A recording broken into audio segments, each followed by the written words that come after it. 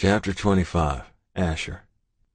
I wait until Dee leaves before stomping over to the door and turning all the locks. I'm giving myself a second to calm down before I go talk to Chelsea. Coming in to hear Dee trying to tell Chelsea that I'm doubting our relationship? Second fucking guessing? Jesus Christ. Just thinking about hearing her talking that shit makes me want to hurt someone.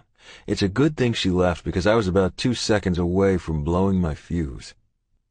Never did I think that Chelsea would think that, but hearing that garbage, and for just a second letting myself believe that Chelsea could for a second believe it, is making my blood boil. "You know I don't believe her, right?" she says, coming up behind me and resting her forehead against my back, moving her arm slowly, and fucking hesitantly, around my waist. Hell fucking no. It kills me that there's even a shadow of a doubt in us right now. And I did this to her. I grasp her wrists and pull her hands around me tightly, lacing our fingers together and letting my chin drop to my chest. With just her touch, the anger I was feeling towards Dee and her verbal vomit evaporates. I'm exhausted, worried, and fuck me, scared. Scared for Chelsea and scared for our boy. Now, on top of that, I'm scared that she doubts my commitment to her. Fuck me, there's no way I'm going to let that happen. Hold on, sunshine, let me grab something, okay? She takes a step back, my body instantly missing the feel of her against me. Turning sharply, I prowl through the house, a man on a mission, and grab the one thing that's been burning a hole in my pocket for the last 3 weeks, the one thing that I know will end all of this doubt she's feeling. I know the timing isn't ideal, but we've done everything else in some weird convoluted web of twisted, ass-backwards, unconventional, and hell, there's no reason that we shouldn't keep some sort of a trend going. When I come back into the living room, I find her gazing out the balcony door. There isn't much other than trees to look at, so I know she's just lost in thought. I take a deep breath and walk over to her. "Sunshine, do you love me?" "Well, Asher, great fucking lead in there, dumbass." She tilts her head, her lips just barely tipping up. "Of course I love you, you silly man." "That shit with Dee? Do you think that I would be with you out of obligation? Think hard about that, Chelsea. You know my past with females, and you know how hard it was for me to trust." "There is nothing that would make me doubt your reasons for being here, baby," she whispers. "You know that I love you. You're my light, sunshine. You're my reason for everything that I do. You're my person," I say, parroting her earlier words. Her eyes widen and tears start to fill them. Damn, I need to hurry this up before she loses it. "Right." I look down, fiddling with the words I need to say. I look up, and before I can speak, she launches herself at me. I quickly move my hips back so that her stomach doesn't take the impact. She's gotten bigger in the last 2 weeks, and I mentally kick myself for not being here, for missing just a second of it. With my hips pulled back from her body, her lips are just a short distance from my neck. She lifts up, coming up as far as she can on her toes, and gives me a soft kiss against my neck. I go to straighten, but she tightens her hold on my neck. I feel her warm breath against my ear before her tongue darts out to trace the shell. Then, after the jolt passes through my body, she whispers softly, "Yes." I pull back, confused as hell about where this conversation just went. "Yes?" "Yes, baby. It would have been a lot easier if you would have let me buy a ring and get down on my knee to ask. But, hey, what's one more thing we do our own way? That's just one of the things I love about you, Asher James Cooper. You march to the beat of your own drum." Well, I'll be damned.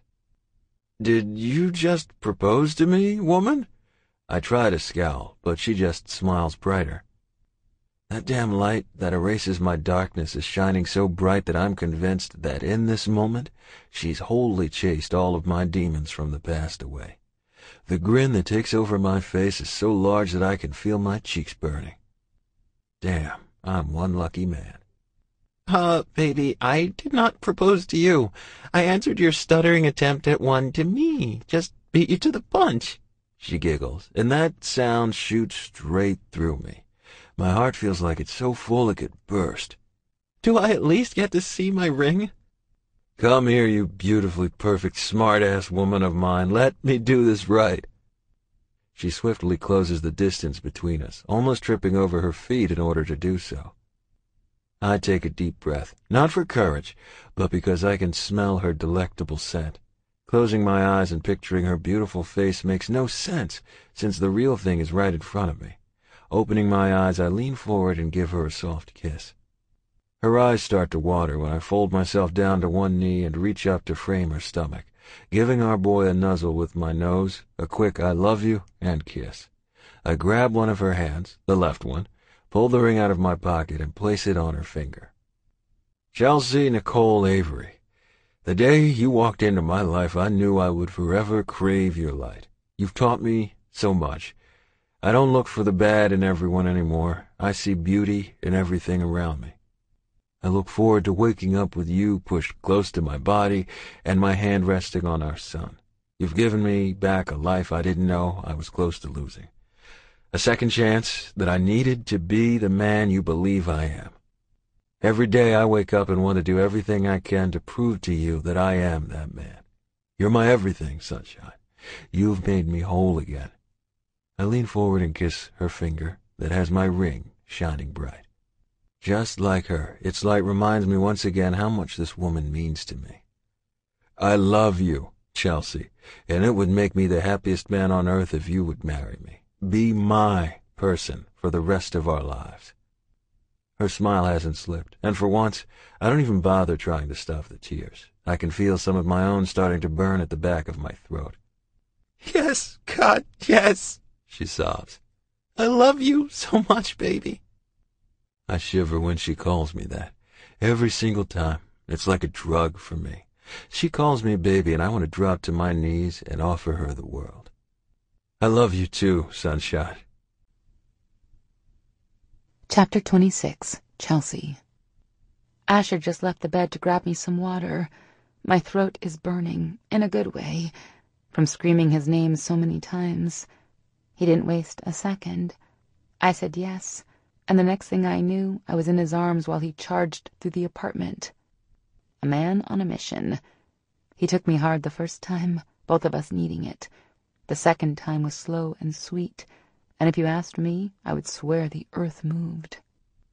We still need to talk, but right now, with my heart this full, I couldn't stop smiling if I tried. "What's that smile all about?" he inquires from the side of the bed. I roll my head and take in every fine-as-hell inch of his tan skin. His muscles are bulging, and a fine sheen of sweat covers his body.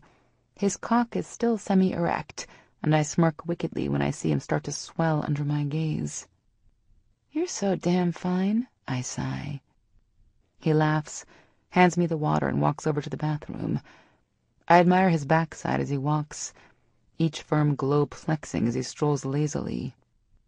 "Damn," I hiss. He turns and gives me a sinful smirk before stepping into the bathroom and out of my line of sight. I take a deep pull of the ice-cold water he brought me before setting it down on the nightstand. "Lean back and spread 'em," he rumbles when he walks back up to the side of the bed. I gape at him for a second, then he holds up the washcloth in his hands with a wink. "Someone sure is thinking some naughty thoughts. You need a spanking, sunshine? Have you been a bad girl?" My pussy convulses at his words. He spanked me a few times when things got rough, and each time I came harder than the last. Damn, I love this man. I lean back, making a slow show of spreading my legs. I might be pregnant, but last time I checked, my arms still work, baby. I think I'm capable of cleaning my own body. "And you would deny me this? Baby, seeing my cum falling out of your tight cunt is probably one of the hottest things I've seen. I'm inside you, and my cum is marking your body as mine. There isn't anything more arousing. Well, maybe there is, but this? Fuck. You have no idea." After he finishes wiping every inch of my pussy, my legs are quivering with the strength of holding back my orgasm. How embarrassing is it that I'm seconds away from exploding and all he's doing is wiping me off? He looks up from where his head has been leaning in while he was cleaning me off, noticing the heat in my eyes and I'm sure the blush that covers my skin. His eyebrow cocks and that lethal grin takes over his lips. Without breaking eye contact, He leans forward and gives me one long lick of his warm tongue. Lifting up, I'm confused for a breath of a second, and then I feel his hand pop down on my pussy. His fingers hit with just enough pressure against my swollen nerves that I throw my head back and scream. My eyes roll back in my head, my toes curl, and I gasp with the power of this orgasm. My whole body is blazing white hot. "Oh, God! Oh, my God! Holy Jesus!" I scream again, another wave of pure bliss crashing over me when he dips two thick fingers in deep. I feel like I'm being tugged under in some rip-tide of pleasure, and it's almost too much for me to bear. "That's it, sunshine. That's it," he coos in my ear as I ride the wave, helpless to do anything but hold on to him tight. "Fuck, the way you milk my fingers makes me so hard." I feel his weight shift, and just when I think I'm coming down from the second wave, he's pushing his thick cock in deep and prolonging my orgasm. He's leaning up on his knees, careful to keep his weight off my stomach and pushing in quick bursts. It doesn't take long before I'm barreling over yet another wave, or hell, maybe I've been riding the same one in some funnel of pleasure that my body doesn't know how to escape from, and doesn't want to. It doesn't take long, despite the fact that, in the last few hours, he's already come twice. He pushes in deep and rolls his hips. His face is a picture of ecstasy as he empties himself inside me again. I always used to read the books where the hero would come and come and come and then come again. I'd roll my eyes, thinking that surely there was no way a man like that, with stamina of a god, exists. Tonight, Asher proved me wrong. Those men definitely do exist. And he's all mine. I can feel myself getting tired, but I know I can't go to sleep until Asher and I have talked. I don't feel right with this entire unknown ticking time bomb sitting between us. I need to know where he's coming from, where his head is, and what his plans are. He comes back from dropping another used washcloth in the dirty laundry hamper and climbs in behind me, curling his arm around my body and pulling me close. His palm instantly goes to my stomach and caresses the tight skin. I can feel our son rolling around, and I smile when I feel Asher laugh against my back. "We need to talk, baby," I start. He sighs. "I know." "Do you want to start? Maybe let me in and tell me what's kept you gone for the last 2 weeks? I'm not going to even lie, Ash.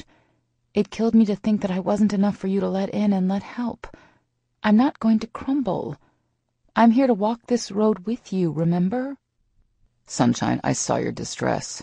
I saw how much that letter shook you, and it killed me that something I'm doing could be the cause of your fear." I turn, rolling onto my other side and grabbing his hand to hold it between both of mine. I admire how strong his long fingers are, just like he is. "Of course I was afraid, Asher. That's the normal reaction that anyone would feel if they were in the same position. That didn't mean that I needed you to protect me from knowing what was happening. I want to be that person you confide in. I want to help you, Asher." "You know I never stopped looking into Dominic, right?" I nod my head.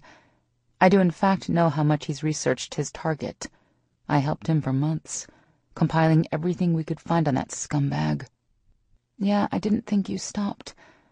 I had hoped, but I think deep down I knew you hadn't given up." He closes his eyes tight, moving his forehead in that way he does so that it's resting against mine. His harsh breathing is dancing with each one of my calm breaths. "I have enough intel on him now that it wouldn't take much for me to end this tomorrow. I know where he is in almost every second thanks to a tracking device I was able to slip under his car. When he leaves his compound, I know. I've been following his every move for the last 8 days. His admission shocks me to the core. He's been putting himself in danger, recklessly kicking his thirst for vengeance into overdrive because of one stupid letter. "Oh, baby, no," I plead, shaking my head rapidly against his. "I have to, Chelsea. I don't know any other way to explain it. I feel like if I don't take care of him, that coop will never rest in peace." "Oh, you silly, silly man." He draws back as if I've slapped him. I quickly finish before he gets the wrong impression. "Your brother knew exactly what he was doing that day. I might not have seen it happen with my own eyes, but I know what kind of man he was, what kind of man you taught him to be, well enough to know that he didn't act without weighing all his options. It was a grim situation at any angle you look at it.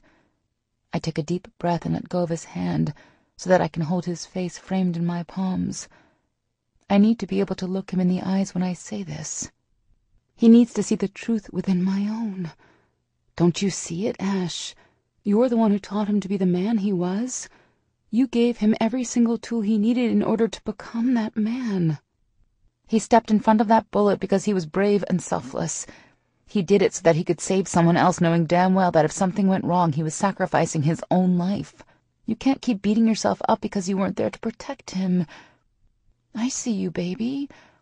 I know you think this misguided quest of vengeance is what Coop would want, but if you really believe that, really believe in your heart that he wanted that... I pause to collect my thoughts when I see his eyes flash. If you really believe that, baby, then you didn't know him at all. His body is strung so tight right now that I know this is impossibly hard for him to hear, but I need him to hear it. I need him to hear it, and I pray that he understands.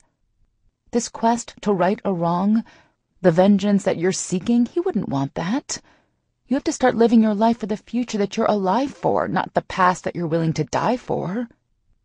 His eyes close slowly, one lone tear falling down his face, and I quickly sweep it away with my thumb.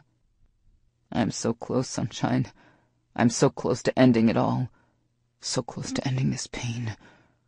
I don't know if I can stop. His hushed words break my heart. I ache for him. You can, baby. You know you can. Talk to me. Why do you think that ending this monster's life would be worse than turning all of your evidence over to the right channels and making sure that he really pays? Don't you think a life behind bars is far worse than a quick death? You really need to think about that, Asher. Because by you being willing to continue down this path means that you're willing to put everything we've been building in jeopardy. If something goes wrong, you could be the one who ends up behind bars. Or worse, you could end up dead.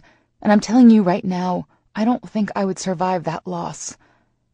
I don't want to have to explain to little Zach why his daddy isn't here. It's taking every ounce of control that I possess not to break down right now. I keep my voice steady and my words strong, knowing that if I break down, he might not hear a word I say. Zach, he questions with a furrow of his thick brows. Our son, Asher. Zachariah Asher Cooper. But I've been calling him Zach for short. I give him a small smile and watch in fascination as a million emotions filter through his mind on his face. My big, strong man is falling apart, and I do the only thing I know to do. I pull him closer and drop my forehead to his. I rub his back as he gasps rapidly, trying to calm the war of emotions inside him down. He doesn't speak. He does his best at keeping it locked tight, but a few broken sobs break through his lips. I bite the inside of my cheek to keep from crying with him. I just run my fingers through his hair and down his back, holding him tight within my arms, giving him back the strength he's been giving me since the day I met him. After a long time of heavy breathing and a few more sobs, I hear him clear his throat. He doesn't look up, but I know he's about to address me, so I mentally hold on in preparation for what is to come. I'll talk to the guys tomorrow. I'll give them all the intel I have, and together we will decide what the best course is. I'm not giving you any promises, Sunshine, but I will see what they think, and if they agree with you, then I'll call a good friend of mine with the DEA and give them everything. For Coop, and for you, and Zach, for all of us. I'll make sure that I do the right thing. He sighs. I want you to be there with me so that you know everything that's going on, okay? I let out the breath I didn't realize I was holding, feeling lighter than I have in weeks. I wrap my arms around him and bury my face in his neck. His arms come around me and we hold each other, soaking up the love we have and the knowledge that, from now on, no questions. We're in this together. Chapter 27. Asher. Damn, it's been one crazy week. I've been running after the same skip, 3 different states, and finally, I've caught up to the slimy bastard. Of all the places I have to end the chase, it has to be a strip club. After almost starting a brawl in the club, I finally managed to secure the bastard and make my long drive home. Almost 12 hours later, with the afternoon sun blazing high in the sky, I feel like my body is literally dragging on the ground. I just want to get back to my apartment and crash. Hell, I wouldn't be surprised if I sleep for a week straight. The first thing I do when I climb my tired ass up the old stairs to my one-bedroom rent-by-the-week apartment is pull out my phone and call Coop. It's been almost 2 weeks since we talked last, and I hate going that long without checking on him. "Ash!" he bellows through the line, making me wince. Damn migraine. "Hey, brother, how's it going?" Same shit, different day. We've got some kind of crazy going down here. I'm starting to think it wouldn't feel normal if things weren't falling to shit." He laughs. Leave it to Coop to find something in any situation to laugh about. You never would have guessed that he was the same kid who used to cower meekly in the corner. Damn, I'm so proud of the man he's become. "Yeah, not sure that's something to be excited about, man." "No sense in acting like someone pissed in my Cheerios, either." "Guess you've got me there, Coop." I laugh dryly. Damn, I'm tired. "What's got you down, big brother?" He worries. I consider how much I want to tell him. I've always tried to keep him from seeing just how lonely I am. I know he's content with his life, but sometimes I wish he felt differently about his outlook on the future. The fuck and run we've both mastered over the years is getting old as hell. For once, I'm starting to wish I weren't so fucked up and I could find some normal Susie homemaker and make some normal life for myself. You ever get sick of this shit, Coop? I just spent the last 7 days on the road chasing after this dirtbag that skipped out on his bail, again, only to come home to my empty apartment. Hell, I don't even really have an apartment. I pay for this crap weekly and there is nothing of mine here. All this furniture came with the rent. I don't know, brother. I guess I've just been wondering if there's more out there for me. For us. He's silent long enough for me to think that the call dropped, but he clears his throat and I sit, waiting to hear what he's going to say. This isn't the first time we've talked about wanting something more. Or rather, I've talked, and he's listened silently. "I didn't realize you were still feeling this way, Asher," he exhales. "Just because I don't want more, ever, doesn't mean that you can't have it. Look, we had one fucked up childhood. Things got easier for you when you got older, and I guess I still see things differently. I refuse to ever be that weak motherfucker again. I'm in charge of my life, me alone, and I will never give another person the power to hurt me. I get it, man, I really do. The guys here seem to be dropping like flies, and their chicks aren't anything like she was. They're really amazing ladies. But even knowing that there's something different than her out there doesn't change my mind." He takes a deep breath, and I imagine him pacing around, collecting his thoughts. "I'm happy with my life the way it is, Ash. I've got some great friends here, my own place, a job I love, and enough pussy to last me a lifetime. The only thing that could make that better is if you gave up that bounty hunter shit and came to work with us." "Yeah, I'm not sure that's going to happen. I like the challenge of my work," I argue. "Whatever. The point is, I don't need more to be happy. I've got a good life, brother, and if it were all over tomorrow, I wouldn't have one damn thing that I regret. You only live once, right?" "Did you just YOLO me? Damn, Coop, we need to get you graduated from high school." I laugh. "Hardy har har, laugh all you want. You know I'm right." His deep chuckle comes through the line, and I smile, picturing him standing there, smiling like a freaking idiot. "Miss you, little brother." "Yeah, and I kind of miss you too, big brother." We talk for a little while longer. He catches me up to speed on some of the shit he and the boys at Core Security have been dealing with. I've got to say, it sure as hell doesn't seem like the boring job I was picturing. By the time we hang up, I can already feel my eyes getting heavier. With promises to get together soon for a much-needed brother's vacation, I remind him to wrap up his junk, and with some quick I love yous later, I'm laying my head down on my pillow. Just talking to Coop makes me feel lighter than I did just minutes before. I hate that he feels the way he does about life in general. I know he thinks that he's right, that every woman out there is just like our mother and Sarah Jane was, but I can't help but pray that one day I can prove him wrong. That one day I can meet a woman who will show him just how fulfilling it would be to give yourself to someone completely. One day, I vow, one day, I'll make that happen. Chapter 28, Chelsea. I'm so nervous.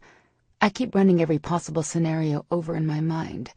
Asher will either decide to keep going down this dark path that I'm not sure my light will be able to keep him safe on, or he will turn it all over to the authorities, guaranteeing that dirty bastard spends the rest of his life in jail. My stomach has been in knots all morning. I wasn't able to eat breakfast, and I even threw up a few times. My nerves are completely shot to hell. I know Asher is worried about me, and I hate that because his mind shouldn't be focusing on me right now. But no matter what I do, I can't seem to turn off the overwhelming sense of dread that is hanging over me like a thick blanket of doom. I hate it. Sunshine, please try and eat something before we head over to CS. I don't like how upset you are. I'll eat when we leave, okay? I might feel better by then. It's worth a try. He looks at me, trying to gauge where my mind is right now. I give him a weak smile and try my best to act normal. All right, if you're sure. I'm going to grab a shower before we head in. He leans in and gives me one of those sweet kisses, holding his warm lips against my cold forehead and rubbing his large hand over my belly a few times. When I hear the shower turn on, I let out the breath I was holding. Fuck, I'm a mess. And it doesn't help that my back has been killing me all week, ever since I went on a nesting frenzy and cleaned every inch I could reach of the apartment. Then I spent an even longer time working in Zach's nursery. We purchased all of his furniture and got it all up, ready to go. It's a room fit for a prince. Well, it's a room fit for a prince if he decides that he wants to play sports when he gets older. Asher had so much fun picking out the bedding and decor for his room that I gladly went with the theme he wanted. He and Beck painted the walls a warm tan color that complements the dark hardwood floors perfectly. We got some warm cream rugs to place on the floor, and one large baseball-shaped one for the center of the room. He hung up the 3 large letters that spelled Zach's name on the wall last night, finally completing the room. We had 2 large cherry wood bookshelves that were already full of different sports memorabilia, books, and stuffed animals. After a very long shopping trip with Dee, Zach's closet is now stuffed with more clothes than a newborn baby could ever need. Hell, I'm pretty sure he has more clothes than both Asher and I have combined. I wander down the hall and open the door to his room. I smile when I see all of the small touches that Asher picked out himself, from the baseball-shaped beanbag seat that is definitely something Zach won't need for a few years, to the tiny football mobile that hangs above his crib, and my personal favorite, the framed photo of Coop that sits proudly on his dresser, facing his crib. I feel my heart melt when I think about how happy Asher was when he placed that picture there. He set it down, stepped away, and considered its location in the room, then moved it a few more times. Each time he would circle the room and see what kind of view our son would have of his birth father. After closing the door silently, I make my way down the hall and into our bedroom to get dressed. Asher called the guys late last night and asked that they all meet us there at noon. All I can do now is hope that, at the end of the day, whatever is meant to happen does. I selfishly pray that the day ends with Asher turning over all of his evidence on Dominic Murphy. Asher's in the middle of shaving when I walk into the bathroom, dressed and almost ready to go. I decided to go for comfort today. At this point in my pregnancy, comfort is really all that matters, and with my nerves already going haywire, I need every advantage I can get. I have some loose-fitting maternity jeans, one of Asher's old USMC sweatshirt that still hangs large on my body, even with my expanding belly, and my favorite pair of worn Chucks. Damn, you look hot in my clothes. He reaches down to adjust himself, and I smile when I see the thick bulge in his jeans. These days your clothes are the only things that fit. I guess it's time for me to go get some more fat girl clothes. I sound like a brat. I don't mean to, but I've been struggling with the new, wide version of my body. What have I told you, Sunshine? I fucking love your body. Your body is changing and growing because it's keeping our son alive. Don't ever think of that as a bad thing. It's goddamn beautiful. He gives me a sweet kiss, laughing when he sees his shaving cream on my face, and then turns back to finish the task. With nothing left to do but wait, I head to my laptop and attempt to get some work done on my book. I'm actually shocked to say that it's almost done. With all the extra time I've had since I stopped working with Dee, I've stepped my writing up and everything else just started to fall into place. My story, the one I have been molding for years now, is finally coming to fruition, and I feel an overwhelming sense of pride in my story and, more importantly, in myself. I have Asher to thank for that, for encouraging me to follow my dreams and never give up. I am just finishing another chapter when I feel him walk up behind me. He cuddles close and kisses my head. "Are you ready to go?" he asks. "Yeah, just let me save this and turn everything off." Once I've grabbed my purse off the back of my computer chair, I walk down the hallway and work on strengthening my courage for what's to come. Time to make sure the emotional basket case is locked up tight, and the strong woman Asher needs me to be right now is ready to play ball. I push all my fears, nerves, and worry aside and get ready to walk the road less traveled with my fiancé. Damn, I love the sound of that. The drive to core security doesn't take long. Since the apartments are pretty centrally located to everything in town, we make the short drive in about 10 minutes. I notice when we pull up that we're one of the first to arrive. Sway isn't even manning his normal spot, front and center in his salon's front window. I swear, sometimes I wonder if that man even works. The only time I've ever seen him actually doing hair is when one of us girls goes in. Other than that, he's bopping around the room with his ever-present smile in place. I see Axel's huge black truck sitting next to Greg's minivan, rather Melissa's minivan. Other than that, the parking lot is pretty vacant. I guess that's normal for a Sunday afternoon. All the businesses around core security close up on Sundays. The guys are normally closed as well, but with this emergency meeting, they didn't waste any time coming together and being there when Asher said that he needed them. Those men truly are the definition of brotherhood. I come out of my musing when Asher's hand gives mine a small squeeze. I look down to where our hands are laced together on his thigh, before looking up and giving him a forced smile. He shakes his head and lifts my hand to give me a kiss. "Everything's going to be okay, sunshine. Trust me, okay?" I nod my head, not trusting my words. I just know that, if I open my mouth, all of my careful bravado will crumble. I get another squeeze of his hand before he lets go and climbs out. I watch his dirty blonde hair shine when the sun hits it. His face seems almost peaceful, and I don't even let myself think of what that could mean. "Let's head on in," he says, reaching out to help me step down. "Hey," I whisper, grabbing his arm before he starts walking towards the door. "I love you." He gives me a heart-stopping smile, turning to wrap his arms around me. "I love you too," he says against my temple. It seems weird to walk into the lobby of core security and not see Emmy. I know there's a lot going on with her and Maddox right now, but this place just isn't the same without her bright smile greeting me. The last report I heard from Asher about those two was that he got a very short message from Maddox saying that he was handling shit and he had Kat.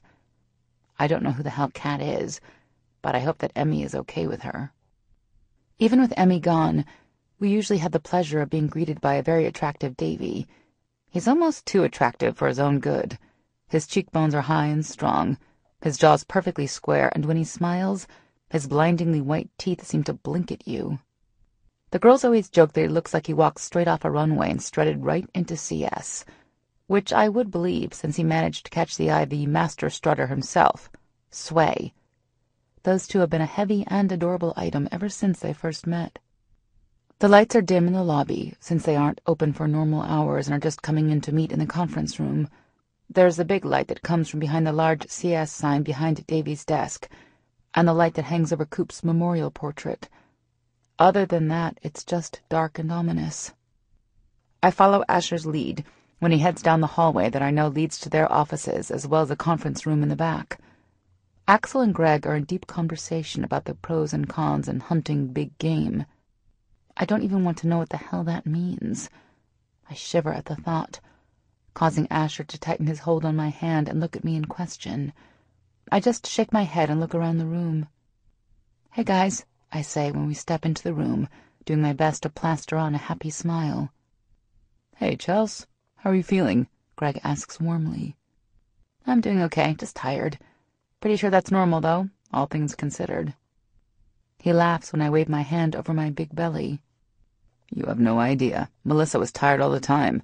Just nap when you can. She said that helped." Izzy was the same with Nate. Things seem to be different this time around, though. Hang in there. You're almost done. Axel smiles at me, but before I can address them, I'm beat to the punch. Yeah, bet that's because it's a girl this time. Beck jokes when he joins the group. That would be interesting with how protective you are of Izzy and Nate.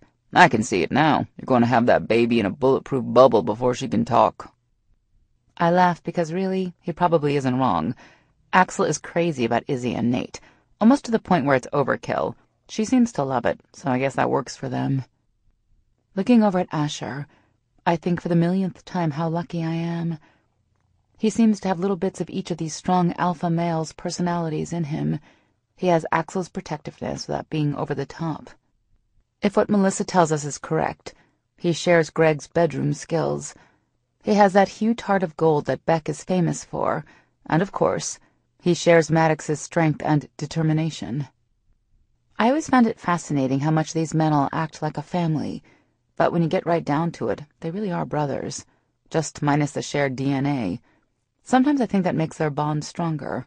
They fought together, worked together, and lived their lives together. They have that bond that some siblings will never have. Come on, Sunshine. Have a seat, and I'll go grab you a water.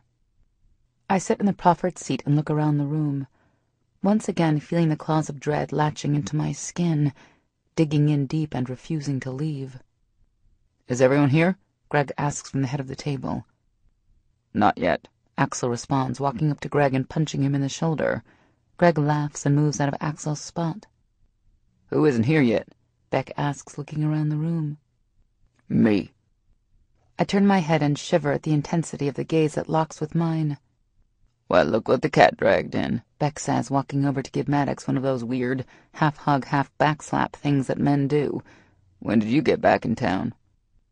I'm starting to feel a little uneasy with Maddox's black eyes still focused only on me. I don't think there are many people who could hold his gaze and not physically feel burned. He gives me just the barest of nods before stepping forward, a slight limp to his long gait. We've been back a few days now, he answers, coming around the table. He greets Axel and Greg the same way he did Beck. When he gets to Asher, my eyes widen. He pulls him close, his embrace different than the others, and turns his head to whisper something so that only Asher can hear. Asher's back gets tight, and I watch these two men interact with complete fascination. When Maddox finishes speaking to him, he pulls back, and whatever Asher says in response has a smile taking over his normally stoic mask. A smile that is so beautiful I let out a gasp before I can stop myself. Asher turns and gives me a smile of his own before pulling out the high-back leather office chair and settling his large frame down. The guys are all speaking amongst themselves, so I take a moment to lean over and question Asher about what Maddox just said. Are you okay? That looked interesting. Yeah. He looks over at me, his clear blue eyes shining with a peace-like intensity. He just reminded me about something he told me a few months ago. He asked me how that darkness has been treating me, and damn, it felt good to tell him I've been standing in the middle of some hell of a sunshine for a while now. Even though his words kind of make sense to me, the fact that Maddox is asking has me baffled. Don't worry your pretty little head over it, Chelsea. It's good, I promise you. All right, let's get this started. Asher, why don't you go ahead and let us know what you need to talk to us about? Axel interrupts. I look around and notice that all four of the other men in the room have taken their seats, all staring intently at Asher and waiting for him to talk. Oh, God, this is it. I dig my fingers into the armrest on the chair, willing my body to calm down and my mind to stay sharp. This isn't about me. This is about Asher and making sure that he makes the best decision with the most favorable outcome. I know that. If anyone can see reason in his turning all of his information on Dominic Murphy over to the authorities, it will be these men. However, I also know that these men's sense of loyalty and passion runs deep. If they agree that vengeance is the way to go, there will be no way for me to talk him down from the ledge. As some of you know, I've spent a good bit of time looking into Dominic Murphy. His empire of evil is essentially what led to Coop's death. You all know the details on his connection, so I'll spare you those. I have been able to confirm from a few inside sources close to Dom that he did, in fact, put the word out that Coop's death had been taken to call on a debt that Coop didn't owe him. Dom doesn't care that he killed an innocent man. To him, it is nothing but a normal day in the office. Asher reaches out, pulls my hand off the armrest, and places it on his firm thigh before returning his eyes to the men around the table. It's taken me months to get everything I have on this man, to get the proof I needed to pin Coop's demise on him, and to get enough piled up on him that I could bury him underneath prison. I've spent hours staking out his local businesses, places of leisure and homes. I know the identity of each one of his closest allies. If he breathes at this point, I'll know it. I've gotten close enough to place tracking devices on 6 of his known vehicles, as well as attached a few to his person, when I was lucky enough to get close at a few restaurants he frequents. Not much, and if he isn't wearing the jackets in question, or they aren't hanging within a close enough distance to pick up audio, they're basically worthless. He looks over at me to assess how I'm holding it together. I give him a few squeezes to his leg and urge him to continue. Whatever he sees in my eyes is enough that he gives me a small nod and turns back again. I've managed to collect audio confirmation about his involvement in Coop's murder. It might not be enough to convict him alone, but it is enough to paint him in one hell of a damning light. You managed to get this on your own without getting one of us to sit in on this with you? What the hell were you thinking? Axel booms from his seat. Brother, I understand where you're coming from, but putting yourself in danger won't help a damn thing. Well, with all due respect, brother, this wasn't your call to make. I've been safe. I've stayed hidden in the shadows, and trust me, he doesn't have a clue. If he did— He pauses, looking over at me. If he did, then I wouldn't be sitting here right now. It was reckless, Asher, Greg throws in. Maybe so, but at the time, I didn't think I had anything to lose. Now I know better. I can feel my throat getting tight, and I will the impending tears away, blinking rapidly, taking my eyes off of Asher's proud strength, which seems to be emanating from his body. I had a long chat with Chelsea last night. She's helped me see things in a new light, and the reason that we called you here is so that you can help me make this decision. I'm not sure that I can trust myself when it comes to seeing the logic. I want to lead with my heart, anger, and grief. I think I can say now that if I do that, then the outcome might not be favorable. That makes sense. Hard to be objective with a target when you're seeing your pain. Pain that he's responsible for, Axel grumbles. So tell us what you have, Beck stresses. Greg and Maddox remain silent, their eyes hard. It's hard for me to judge what's going through their heads. I know that each of these men had a different relationship with Coop. Beck's and Greg's were arguably the closest. I think Maddox and Coop had shared a bond as well. Hell, judging by the fury that is coming off of him in waves, my guess is that he was closer to Coop than any of us know. Some more audio that could be used to convince a more in-depth investigation on him. But let's face it, they might have him on their radar, but they haven't been looking hard enough. It took me a handful of months dedicated to trailing his every movement, another few months hacking into every system that Dominic might have touched with the smallest fingerprint, and a few unbelievably close calls. In that time, I managed to get a lock on at least 6 local warehouses that he is using to house his firearm trade. Another 4 that, best I can tell, are his packaging and distribution centers for his drug empire. 2 houses owned by him or his second-in-command, Polly, that are keeping up his methamphetamine trade. I've also located close to the same in 7 different towns scattered from New York to Miami. All of this has picture evidence of both the locations and visuals of Dom at each location. When he stops, I think he's done. My mind is spinning with everything I've just learned, how deep he has managed to coil himself in this vengeance he's seeking. It isn't until his voice breaks the silence that I realize just how close I came to him making this decision alone, and I fear, without him ever telling anyone what he had planned. I could have lost him, and judging by just how powerful this man is, I doubt I ever would have known what happened to him.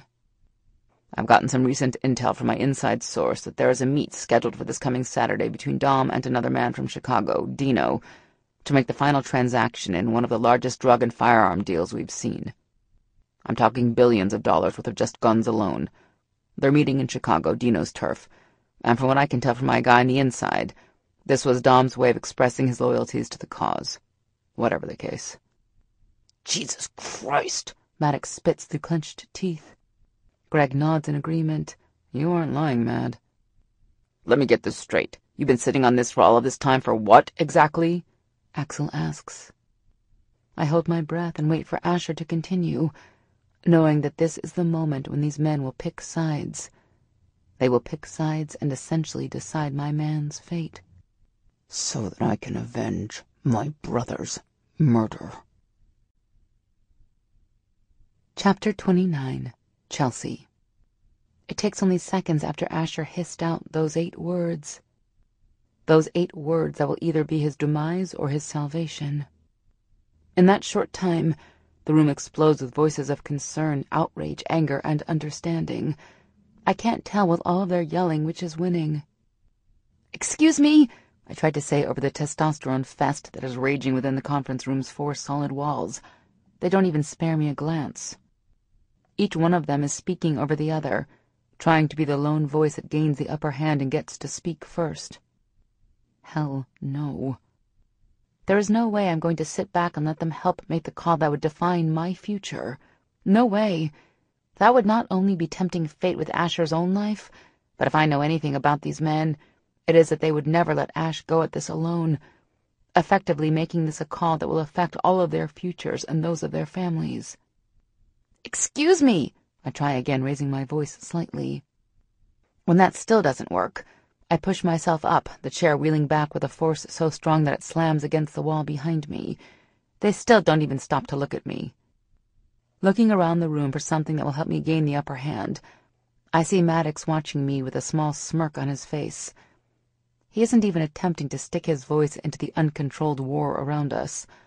I'm not sure what compels me to act like a child, but seeing him just sitting there doing nothing causes my already rising temper to shoot through the roof. I place my hands on my hips, cock my head to the side, and stick my tongue out at him. Well, it seems as if Basket Case has decided to come and play today. I see his shoulders move with his silent laughter, and then he pushes up from the table and walks around the short distance to me, all the while going completely unnoticed by the other men in the room. They just keep yelling over each other. Maddox dips his head low, his face just inches from mine, and I try my hardest not to cower under his intense gaze. He's standing so close that I can feel the heat of his nose against my own. He gives me one sharp nod, shifts to the right, and brings his mouth to my ear. "You make sure and keep that damn light shining bright on him. You give a broken man like me hope that there might be something to be said about trusting that blaze that fights a man's demons." Then he pulls back just as quickly. I get one hell of a smile before he places his hands on my hips, turns my body to face the men in the room, and lifts me up. I flail for a second until I realize that he's helping me onto the conference table. He doesn't remove his hands, making sure that I'm safe on my perch. "Excuse me!" I scream. The room falls silent, and all 4 of the grown toddlers fighting over the last cookie turn to look at me with shock. Greg's and Beck's eyes go wide. Axel roars with laughter, but Asher's face turns hard as he looks at Maddox with nothing short of bared vehemence. "I suggest you get your fucking hands off my woman," he fumes. Maddox doesn't move. He keeps his hold on my hips, and I see Asher's eye twitch. "I'll fucking kill you," he vows. "Oh, be quiet, you overgrown ape!" I scream down at him. His blue eyes are alight with anger, but I can see the shock starting to hit him with my tone. "That's right. All of you just shut up for a second. Sitting here and pissing all over each other isn't going to accomplish anything. But I have something to say, and you're damn well going to listen to me." Maddox's fingers flex against my hips in encouragement. I will agree with Asher that this asshole, this vile excuse for a human, needs to pay for what he did, and every crime he's committed since Coop's death.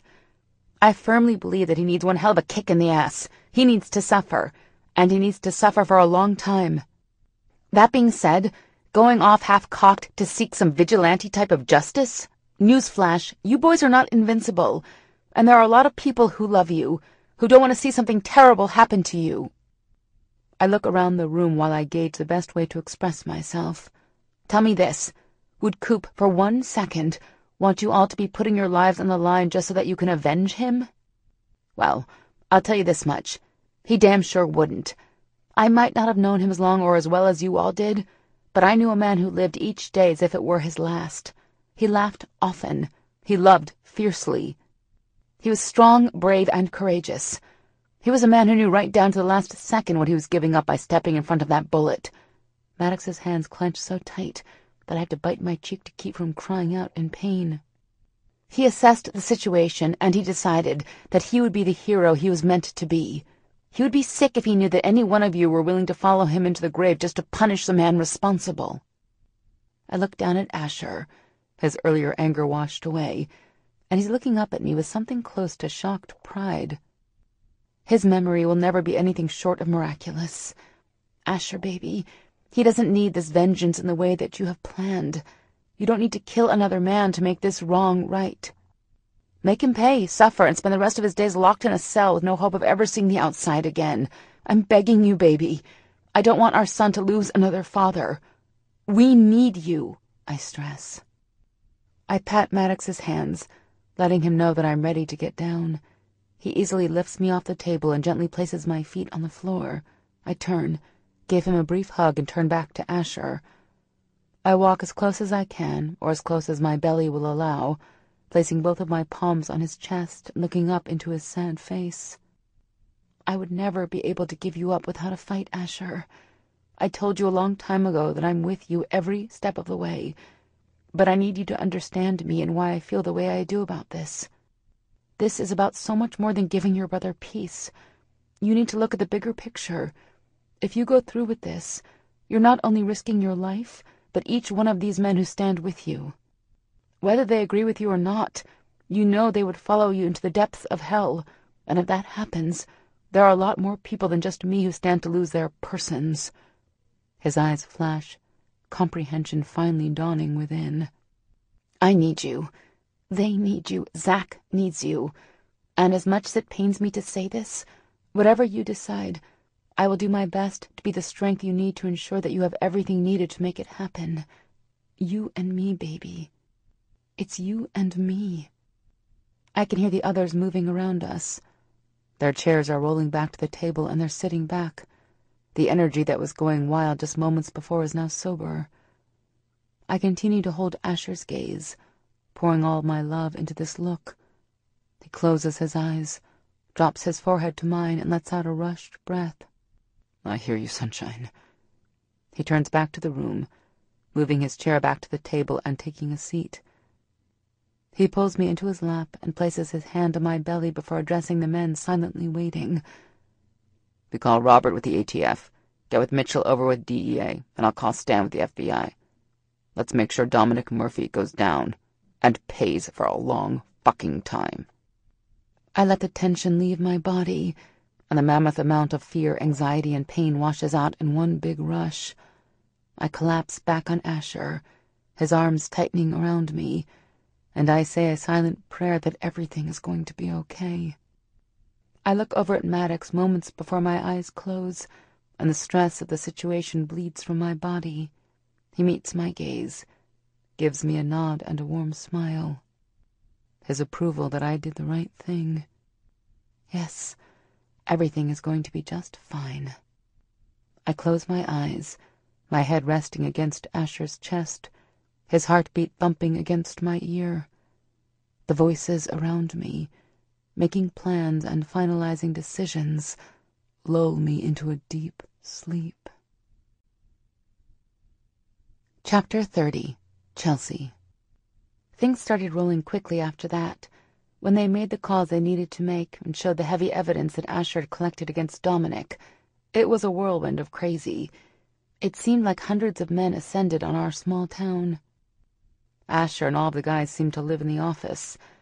I overheard Izzy telling Dee that Maddox has even been sleeping a few nights there between his computer searching. Asher makes a point to come home each night. I think he needs it just as much as I do. But either way, I'm happy that his arms are wrapped tight around me when I drift off. Sway called an emergency meeting today, so I've been waiting for Dee to swing by and pick me up before we head over to the salon. It's the Thursday before the big meet is supposed to happen, and the guys are spending a few more hours in the office going over last-minute business. I know Asher is struggling with his decision, but I also know that he's made the right one, and I'll do my best to help him come to terms with that. How are you today, Miss Avery? Joe asks when I step into the lobby. Dee just called saying that she was 10 minutes away and to be ready so we don't miss the show. I'm doing well, Joe. Thank you for asking. How are you doing? Anything exciting happening in the building? Oh, just the same old, same old. We got a few new renters, one right on your floor and some on the lower floors. Had a dog steal Mrs. Marks's wig right off her head the other day. Never thought I would see the day that woman ran after something. He laughs. I bet that was a sight to see. Did she run with her walker? Mrs. Marks is a mean old lady who's pushing 95. I don't think I've ever seen her move quicker than shuffle speed. The thought of her running after a dog has uncontrollable giggles escaping. By the time Dee walks into the lobby, Joe and I are in peals of laughter, the sound booming through the otherwise quiet lobby. "Hey, Joe," Dee sings. Well, hello there, Miss D. What a pleasure it is to see you. I hope everything is going well with that man of yours. Hey, how come you never call me Ms. Chelsea? He looks confused for a second before a smirk curls his wrinkled lips. Miss Avery, you've never asked me to, he jests. Oh, well, please do. Both Dee and Joe laugh at my embarrassment. He's amazing, Joe. We're getting married soon. Can you believe it? Yes, Miss D, I can believe it. He looks over at me, and I know it's coming before he opens his mouth. And I hear there's a congratulations in order for you and Mr. Cooper as well. I hear Dee gasp, and before I can answer Joe, she snatches my hand in hers. Holy shit, she mumbles. Holy shit, you didn't tell me? Thanks, Joe. I'm extremely happy. He gives me a nod, and I make quick work of saying our goodbyes. Dee doesn't let go of my hand the entire time.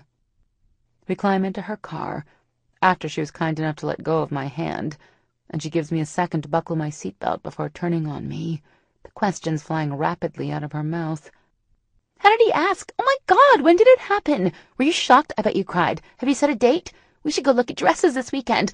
Well, maybe we should wait until after the baby comes before we do that. She giggles. Holy shit, Chelsea.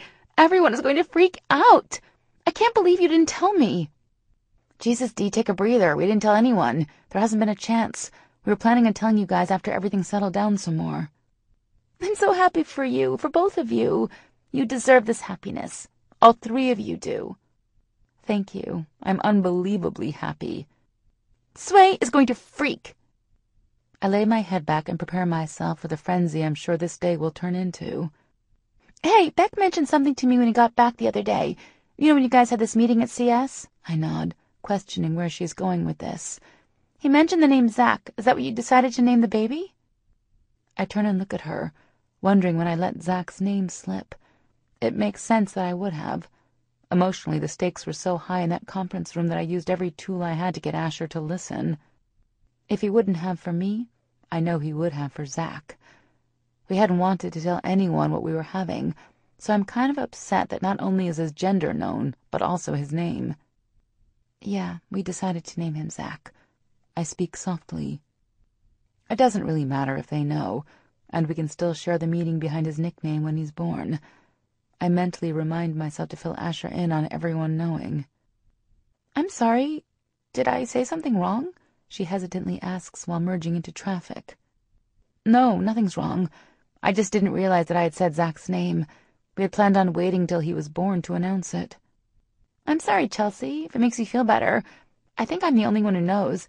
Beck just asked me if I'd heard anything about it. There's nothing to be sorry about. I've got a healthy baby boy, a great fiancé, and I just sent my book off to my editor, Mickey. Trust me, Dee. It's okay. Holy shit, Chels! That's amazing! Congratulations! Thank you. I'm still terrified, but I figure I would regret it if I never tried. I agree. I can't wait to read it. I smile at her and we continue to make small talk before we pull into the parking lot where Sway's salon is located, as well as Dee's small insurance company and the core security offices. Dee loops her arm through mine, and we take off across the parking lot. I have to struggle to keep up with her. Her ever-present heels are eating up the pace quicker than I can waddle after her. I've turned into a damn teeter-totter the last few days. The only things that have grown on my body are my boobs and belly, but it still feels like I have an extra 100 pounds to carry around. Slow down, you crazy woman! I hiss when I almost fall on my face. Hey, you just need to figure out how to get that watermelon to sway with you, she giggles. Whoa, this belly doesn't sway. I haven't swayed in way too long. I just kind of march, heavy and with a weird sidestep to keep my hips from grinding. She shudders. That sounds terrible. I laugh. It really isn't that bad. I think the positives by far outweigh the pain I might be feeling for a few more weeks. I try to keep it positive, but truth be told, I'm miserable. I just want to be done being pregnant and hold my son in my arms. Unfortunately, I still have some time. My last doctor's appointment confirmed that Zach is measuring well past his gestational age. Dr. Sosa laughed and told me politely that the baby must take after his linebacker father. I don't ever correct her when she assumes that Asher is the father. To us, he will be, and the detail of Zach's conception isn't anyone else's business but our own. I guess you're right, she says reverently. Maybe one day, but for now we're having too much fun practicing. She winks at me and pushes the door to the salon open wide. Hey, everyone! Guess who's engaged? She screams at the top of her voice. My face instantly heats, but I laugh right along with her when every one of our friends pounces. My hand is pulled in a million directions. Congratulations are squealed and screamed. By the time all the girls have stopped gawking at my beautiful ring, I look up and see Sway, hands on his hips and his eyebrow raised. You better get that fine ass over here, Mama, he sasses. I excuse myself from his receptionist's grasp and walk over to where he's standing. Like normal, he's dressed loudly. You look good, Sway. How much weight have you lost now? I implore, hoping that he won't make a big deal about this. Don't you try and distract me now, honey. I know I look good. Between Davy helping me work out at the gym and at home, oh, lordy Lou, you would think I would have those sexy six-pack abs all of you girls fine men have. But enough about me and how fabulous I am. He moves one heavily braceleted arm to his hip, sticking his other hand in my direction and waving it as if I'm supposed to magically know what he's demanding. Don't make me wait all day, you vixen. Give me that hand. I laugh and bring my left hand up. He oh so delicately jerks me forward and pulls my hand closer. I can hear him humming and awing as he gazes at it in rapture. I try to put myself in his shoes, his very tall, heeled shoes, and look at my ring from his eyes. Asher went slightly overboard, but I can't help but smile every time I look at it. The large round diamond is set high on a triple band of diamonds. It's relatively simple, if you can overlook the obnoxious size of diamond sitting on those stunning thin bands. He explained to me that he knew right away when he saw the ring that it was the one. He wanted something special, something I could look at and remember how much he loves me, but also something that would represent our son and what brought us together, Coop. So he clarified that each band stood for the men in my life, one for him, Zach, and Coop. By the time he finished telling me that story, I was crying hysterically. He just laughed and pulled me closer. Your arm's going to kill you carrying that big diamond around, but holy Mr. Bojangles, it is stunning. Sway drops my hand and spins in a circle on his heels. His blouse bellows around him as he twirls, and when it lifts in the back, I notice, with jealousy, how tight his ass looks. Did you just say Mr. Bojangles? Izzy laughs from behind me. Don't you make fun of me, you sassy woman, you. You just make it so easy, Dee giggles. Humph, I do not, he smiles. We spend the next 5 hours gossiping, getting pampered within an inch of our lives, and watching all of the men come and go from the core security offices. Not a single one is one of our boys. And by the time Dee drops me off at home, my stomach hurts from how often I laughed. Chapter 31. Asher. It's killing me knowing that Chelsea is just next door and I'm not able to go see her. With all of the red tape we've been trying to fight through and meeting after meeting to brief each tactical team on everything I know, I feel like my mind is about to explode. We have finally finished all of our meetings today. Dominic Murphy will be going down, and there isn't a damn thing that can stop it now. He has so much shit piled on the scales against him, all of the evidence I'm responsible for bringing to light. I expected to feel upset over losing my chance at vengeance, but I know that Chelsea is right. Coop would hate this, and what's important is that I'm around for my family. If something would have gone wrong and I was taken from Chelsea, just the thought kills me. After the last handshake from the suit from the FBI, I wait until he leaves my office, my official office, and breathe a sigh of relief. It's over. In 2 short days, Dominic will go down. Even though Coop's murder is my motivation in this, it feels good to know that someone as disgusting as him will be taken off the streets. The sense of pride that fills me when I think about how, or rather by whom, all of this was set in motion is all-consuming. I'm not even upset that I won't be a part of the takedown. I don't need to be there. I don't need anything but the verification that he's behind bars when it's over. I've done my part, and in turning all my intel over, I've also guaranteed Chelsea's and Zach's safety. There hasn't been anything else threatening since that one letter. I instantly pulled back and stopped being so reckless in my hunt of Dom. I used the internet to silently weave in and out of his life. Thank God, because his being clueless means that Chelsea is no longer in danger. It's time to live our lives for the future we're building, and I can't wait. You getting ready to head out? I look up and take in Maddox's casual stance. I was thinking about it. Did you see the girls leave yet? Yeah, headed out about 5 minutes ago. All right, so tell me why you're standing there keeping me from getting home to my woman.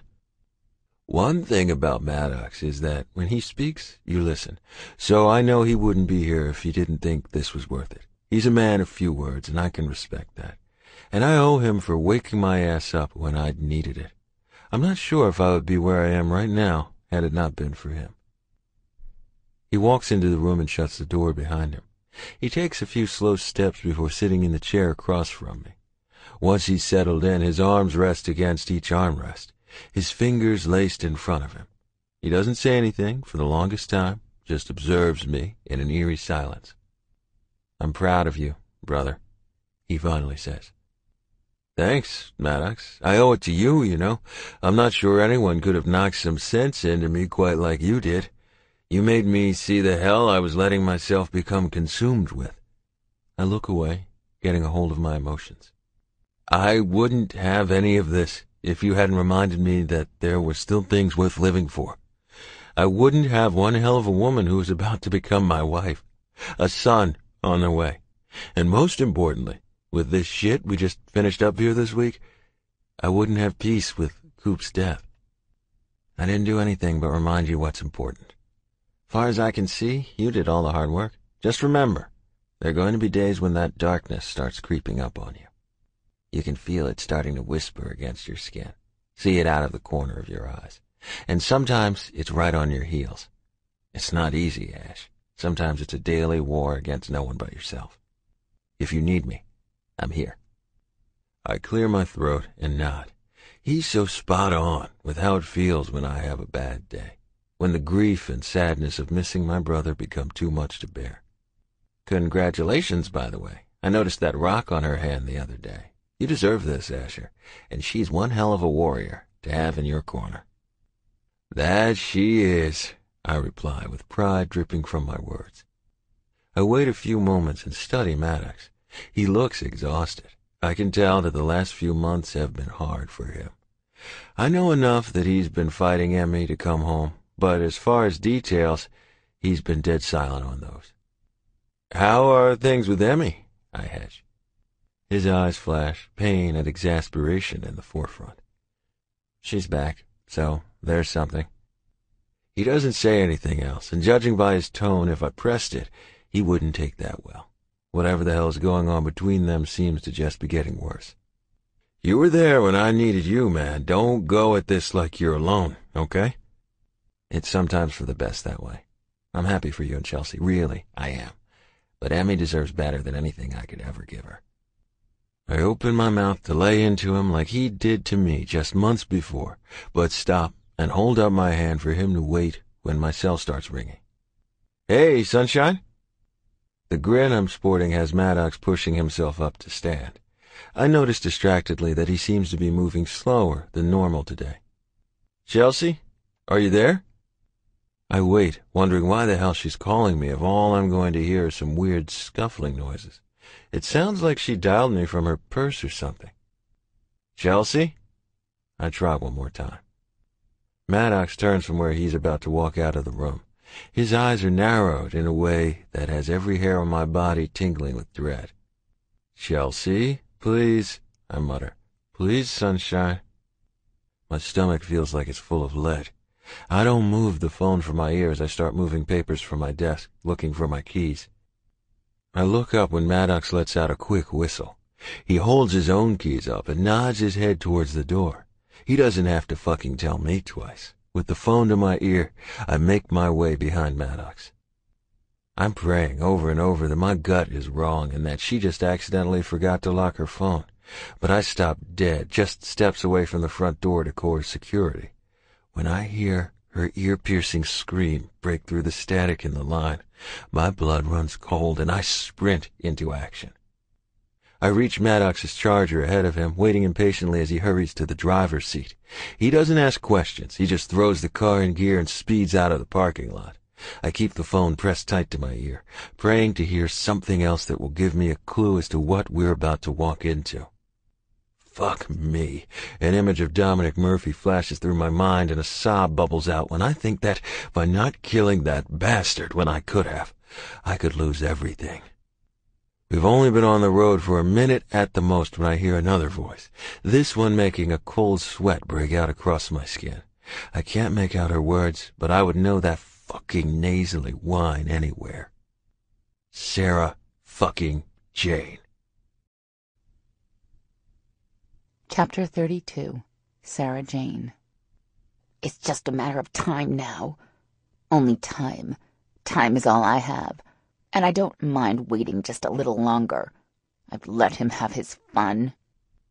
8 long years of fun. I've been watching. I'm always watching. He's never had anyone like this woman, this pregnant woman. I know my Asher would never give another woman my baby. I've been planning it for years. Our baby will be so beautiful, long, silky blonde hair just like her daddy, the prettiest eyes that you've ever seen, so blue that they'd look like the clearest summer day's sky. And her lips would be full, just like her daddy Asher. Yes, it has to be a mistake, because my Asher would never let my baby grow in that whore's body.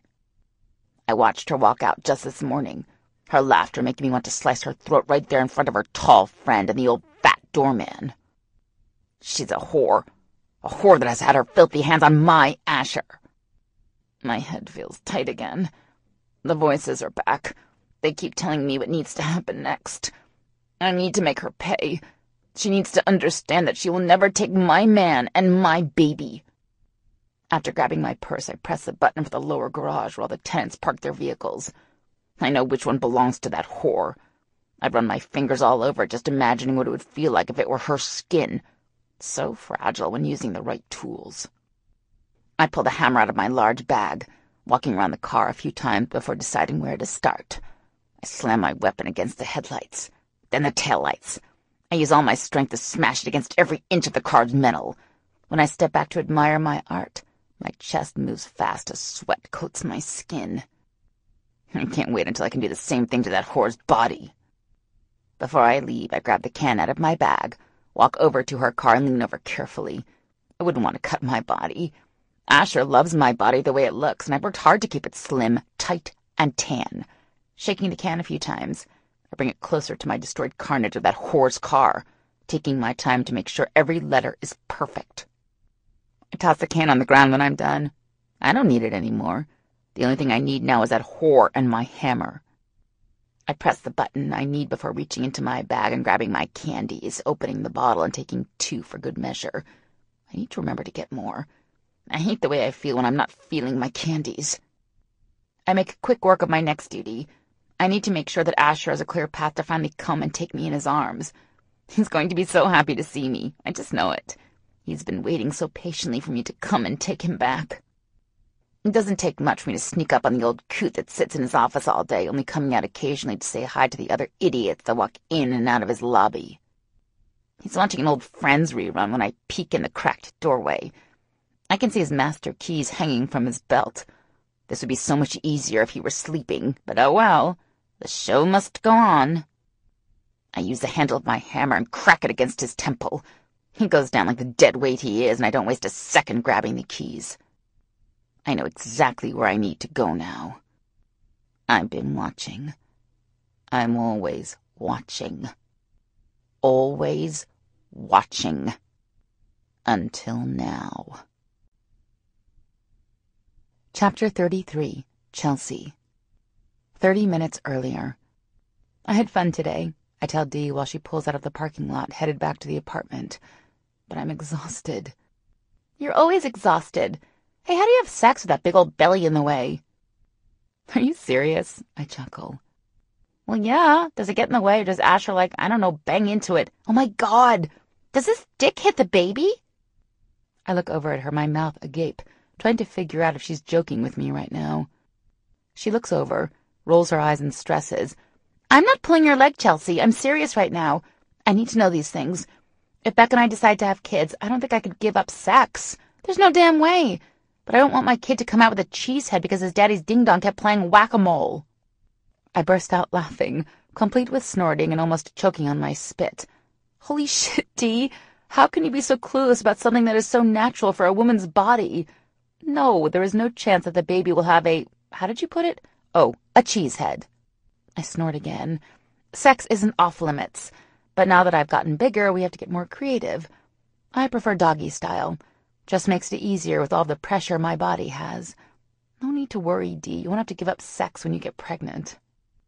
She's shaking her head rapidly, looking pleased with the news. Wait a minute.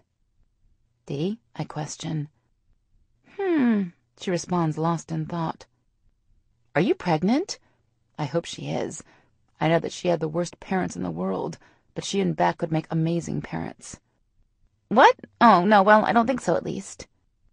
Well, damn. Do you want to be? I sigh. I've just been thinking about it a lot lately. Between you, Izzy being pregnant again, Melissa with the twins all tiny and cute, it's just been on my mind more than normal. I worried when they got older and weren't all adorable babies anymore that they would be gross, but Cohen and Nate are two cool kids. So I think I'm open to it now. That's good, Dee. If you want to talk about it, just let me know. Maybe sit down with Beck and see where he stands with it. Maybe he wants to wait a little while. I mean, don't you want to get married first? Some people might be bothered by the fact that I'm not married and pregnant. But then again, they would probably drop dead if they knew I was knocked up with my fiancé's brother's baby. To each their own. Normal is boring anyways. Of course I do. We're setting a date soon. Now that things have settled down, I think it's time for me to make an honest man out of him. We laugh together and enjoy the rest of the car ride, talking about how long we think the latest Kardashian marriage will last and the newest purses we saw on our favorite site. When she pulls up to the front of my building, we make plans for dinner next week. I wave her off and walk into the building. Going to wave to Joe, I frown when I notice that he isn't standing in his normal spot. Damn, this place looks weird without him standing there smiling at me. Oh well, he must have gotten called away. I was halfway across the lobby when I remembered that I left my laptop in my car yesterday when I went to work at Starbucks. I laughed to myself when I recall Asher picking on me because I went into a coffee shop to work when I can't even drink it. Hey, what can I say? I love the smell. It's one of the best places to people watch. I bypass the button to my floor and press the one that will take me under the building to where our parking garage is located.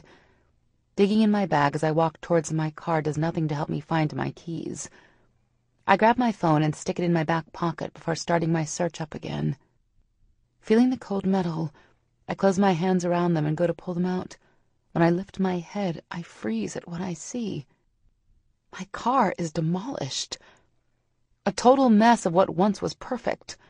There isn't an inch of my car that isn't covered in scratches, dings, and dents, and red paint. My mind is telling me that there's no way I'm seeing this right. Maybe I'm on some sick version of punked. Dead center of what used to be my hood is 5 perfectly sprayed letters. Whore. My heart is pounding in my chest, and I try to push down the feeling of helplessness as I turn and run as best as I can back to the elevator car. I jam my finger over and over on the door close button. I pray that whoever did that to my car isn't about to slam their hand between the doors, cutting off my escape. When the doors finally close, I rub my hands over Zach's baby bump and will myself to calm down. I can't be getting this upset. I'm sure whoever did this is long gone. I bet they even got the wrong car. It was probably meant to be Wendy Westlake's car, and they got mine instead. Our cars are almost identical. She has a door across from our apartment, and I swear it's open later than Taco Bell. Everyone knows they stay open late. My body is still shaking, and I can't seem to calm down. When the car dings on my floor, I make my way to our door with wooden legs. I just need to get inside and call Asher. He'll know what to do. My hands are shaking so badly that I drop my keys twice. Bending over is a blast when you've got a large beach ball in your front. I feel my jeans get tight across my ass, and I groan when I hear my phone start making noises like the touch screen has been activated. I swear I butt dial more people that way. I throw the door open and rush in, pressing myself against the door and letting out the breath I was holding. Now that I'm safe in my apartment, I allow my body to really start feeling the fear of seeing my car smashed and beaten, vandalized with so much brutal force. I go to grab myself from my pocket, but stop dead when I see her. A scream escapes my lips, and I feel my heart drop. Ice-cold terror is picking up speed inside my body, making me feel faint and powerless. She's standing in the middle of my living room with a hammer swinging in one hand, the other holding one of Zach's stuffed animals. I shift my weight, wondering if I could reach the doorknob and get out before she could reach me. My plans are ruined when she sees my intent and growls, "Don't fucking move, whore!" I don't know who this woman is, but if she thinks she's going to do something to harm my life, my baby, then she's got another thing coming. I straighten my shoulders and vow silently to Zach that Mommy will protect him. She takes a menacing step towards me, and I pray for a miracle. Chapter 34. Chelsea. What do you want? I'm proud of myself for keeping my voice steady, for not letting her see the fear that is taking over my system. You really are a stupid whore, aren't you? Her nasally voice sounds so flat, almost dead, and when it fills my ears, it just adds to the terror. If it's money you want, here, take my purse, I plead. We don't have any jewelry or valuables here. Her eyes flashed to my left hand, and I could curse my beautiful diamond. Oh, I beg to differ, whore. You have everything of value to me. Let me tell you a story, She walks closer to me, and I stand my ground, refusing to give her the benefit of my cowering. Get your fat ass in there and sit the fuck down, she hisses, grabbing my hair and bringing the wooden end of the hammer up to slam against my cheekbone. The longer end clips the top of my eye, and it causes stars to immediately dance in front of me. Okay, that hurt. Tears are burning my cheeks, and I can feel something warm running down my cheek. When I don't move quickly enough, she curls her fist tighter and forces me to the ground in the middle of the living room. I twist and steady myself so I don't fall on my stomach.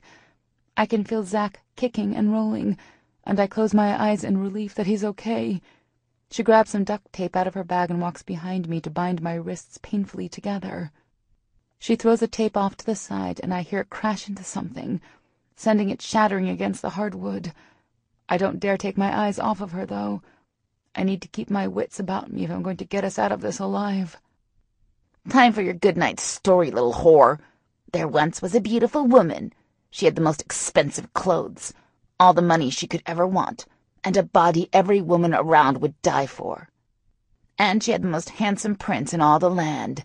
That prince was perfect, you see, and he wanted to give the princess everything she ever wanted. What she wanted was to rule her kingdom. Now I'll skip all the boring parts, but her prince has been lost. You see, he wasn't lost to the princess. She always knew where to find her prince. He needed some time to remember how much he craves his princess. So she has waited patiently. She takes a break from her twisted tale. She just stares at me with this dazed and confused look on her face. I swear she can't even focus. Her eyes keep getting larger and then squinting. I've been watching. I'm always watching, she mumbles. I watched in shocked horror as she spins the hammer even faster. Her confusion to the reality around her is making her one deadly, hammer-wielding lunatic. Who are you? I implore. My head snaps back when she cracks me again with the wooden handle. I lock my body and only sway slightly. God damn, that one hurt worse. Who am I? She screeches, the sound making my eardrums protest. Who am I? I am Sarah Jane Clarkston, and I'm here to finally take my prince back and to remove my baby from your whore body before you taint her. I watch in horror as she starts jamming the blunt end of the hammer into one of her eyes, mumbling over and over, I've been watching. I'm always watching. She digs at her hair, pulling out chunks at a time and throwing them on the floor. My mouth drops when she takes her blunt nails and claws them down her face before she pushes her arm out wide, then slams her fist into her face. What in the fucking hell? While she's busy coming completely fucking unhinged, I try my hardest to get the tape off. I realize quickly enough that there's no use. She has it so tight that I'm already starting to lose feeling in my fingers. She stops her abuse to her face and starts crawling around on the floor. She's still mumbling under her breath, I've been watching. I'm always watching. I take advantage of her distraction and start looking around for something to use, something that can free my hands. I spot one of my decorative vases that must have been what took the hit when Crazy Pants over there tossed the tape. I look around, seeing if any of the broken pieces made it my way. There, about 2 feet from my leg, is a piece that will be perfect. Now I just need to get to it. Checking to see how my new friend is, I notice that she's now curled up next to my couch, rocking and slamming her fist against her head. Her other hand still holds the hammer tight, banging it over and over against the floor. I move slowly, using my legs to inch closer and closer, only moving small inches at a time. I get where I can reach it as I sit on my ass, so I carefully and quietly as possible bring one of my legs out from under me, shifting on my ass to get my other leg out. My whole body is burning from the use of muscles I haven't used in months. When I get settled on my ass, I look over to make sure once again that she isn't paying me any attention. My fingers reach out blindly, pushing the piece of glass a few times as I fumble around. I finally get my fingers around the sharp shard and begin the process of moving back onto my knees. I don't want her to know that I've moved, but more importantly, I don't want her to have any more of a height advantage if she comes to stand over me again. At least up on my knees I have something going for me. Once back on my knees, I make the painful shift back over to my original position. The whole time I busy myself with moving the glass back and forth against my bindings. I want to scream in pain each time the sharp ends jam into my skin. Either my wrists or my fingers, hell, maybe both, are cut so badly that I'm struggling to hold on to the glass in my hands. I can feel the tape give slightly at the same time that her head snaps up and she looks me in the eyes. It's all your fault, you fucking whore. You tempted him, made him touch your body. It's all your fault. I keep sawing at the tape that binds my wrists and pray that I can get it loose before it's too late. Her eyes are starting to look wild, and I know there isn't much time. She heaves her large bag up and starts digging around. She brings up a few baggies of little white pills until she seems satisfied with the one she has. I can't see how many pills the bag holds. Looks like maybe 3 or 4. She dumps them all in her hand and throws them into her mouth. After bringing a bottle of water out of her bag, she dumps it over her mouth, most of it falling around her mouth and running down her neck. By the time she appears to have had enough, she is soaking wet. I've been watching! I'm always watching! She screams and starts to charge towards me. The hammer in her hand comes up over her head. I watch with stark terror as the hammer gets higher and higher with each step she takes towards me. Drop it, I hear from just over my shoulder, the voice strong, commanding, and in total control. Drop the fucking hammer now, or so help me God, I will shoot you, the voice promises. I make another sharp dig against the tape, opening my mouth wide in a silent scream. The last thing I want to do right now is remind this chick that I'm still in the room. I rip off the remaining tape, fumbling a few times because my hands are soaked with my blood. Drop it, the voice reminds. I keep my eyes focused on Sarah Jane and her hammer. I back up against the far wall and hold my arms over my stomach, praying that I'll feel Zach start to move soon. Sarah Jane goes to take another step, and the sudden boom of a gunshot ringing out in the confined space has me screaming out. I curl into myself as much as my belly will allow. Don't fucking move! This time I won't be as nice and I'll aim for something more important than your shoulder. I'm watching. I'm always watching. You don't know what this whore took from me. And I don't fucking care. I shiver at the coldness that's come over the voice to my side. One more time. Drop the hammer. "I'm going to bash you to pieces when I finish with the war," Sarah Jane promises. I hear her snarl, and it sounds like her feet shuffling forward. I close my eyes tight and brace for whatever happens next, making sure that my arms are still covering as much of my stomach as possible. I scream when I hear another shot and start to cry uncontrollably. I scream and cry, beg and plead. It isn't until minutes later, when I feel a small, warm hand lightly touch my shoulder, that I dare to look up. When I see Emmy's honey-colored eyes looking back into mine, I cry louder. She pulls me into her arms and lets me use her to be my strength since mine is gone. I don't once let go of the hold I have on Zach, the whole time praying that he will just move. Chapter 35. Asher. Maddox jumps the curb when we pull up to the apartment, his fender kissing the brick wall. I don't even take a second to make sure he's coming up with me. It's been too long. Chelsea's phone cut off 2 minutes ago, and I haven't been able to stop thinking about everything that could be happening to her. The sound of her scream is still echoing in my head, and the ball of dread starts to snowball out of control. When the elevator opens on our floor, my heart feels like it's stopped beating, because the second my feet hit the carpet outside the elevator, I hear the unmistakable sound of a gun being fired. "Fucking hell," Maddox hisses.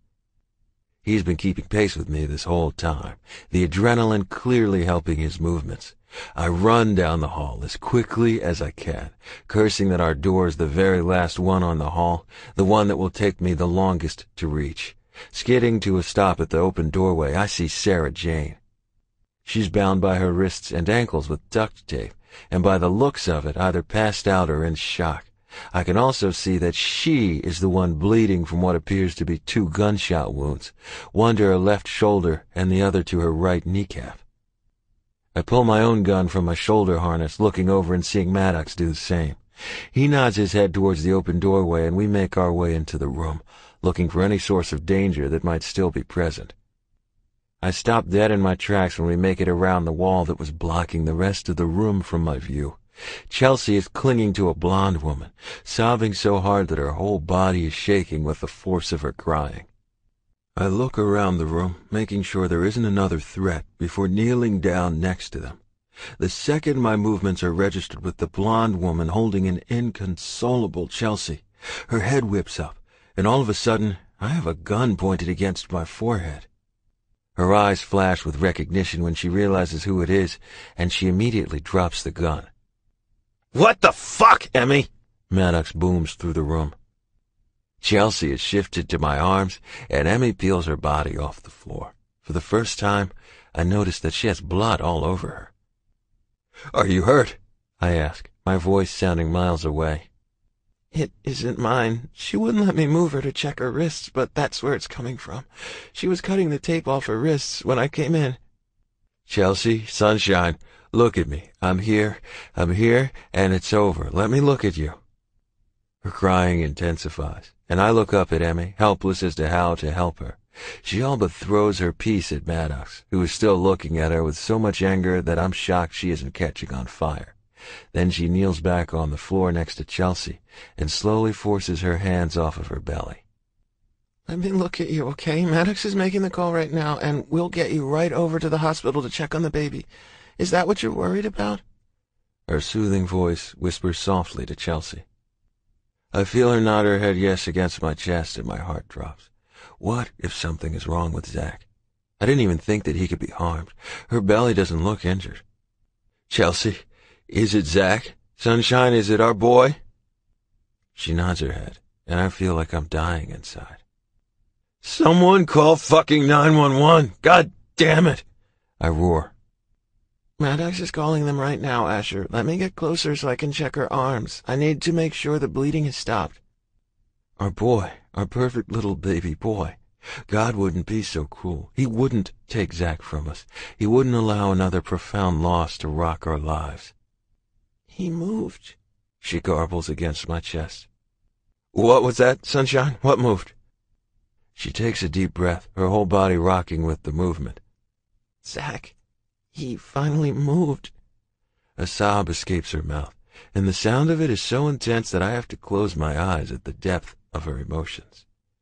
He finally moved when you talked. He wouldn't move, not until he heard you. She starts shaking again, her crying getting even stronger. I scan the room with wild eyes, looking for something, anything that can help me take her pain away. When I come up blank, I turn my attention back to her, rocking her slowly in my arms and pressing my forehead against hers. Emmy continues to check her wrists, holding a few towels that Maddox handed her against the deep wounds. When the room fills with cops and paramedics, I finally let some of the tension leave my body. Until I know that Chelsea and Zach are okay, I don't think I'll be able to release it all. Knowing that this could have ended differently is the only thing that is keeping me going right now. They're safe, and I'll never let her out of my sight now. 5 hours later, we're sitting in her hospital room. She won't let me leave her side. Not that I have any plans to. So I lie with a good half of my body hanging off the edge of her narrow hospital bed. Our hands are laced together over her stomach, and the sounds of our son's heartbeats are echoing around the room. A constant reminder for us that he is okay, safe within his mother's womb.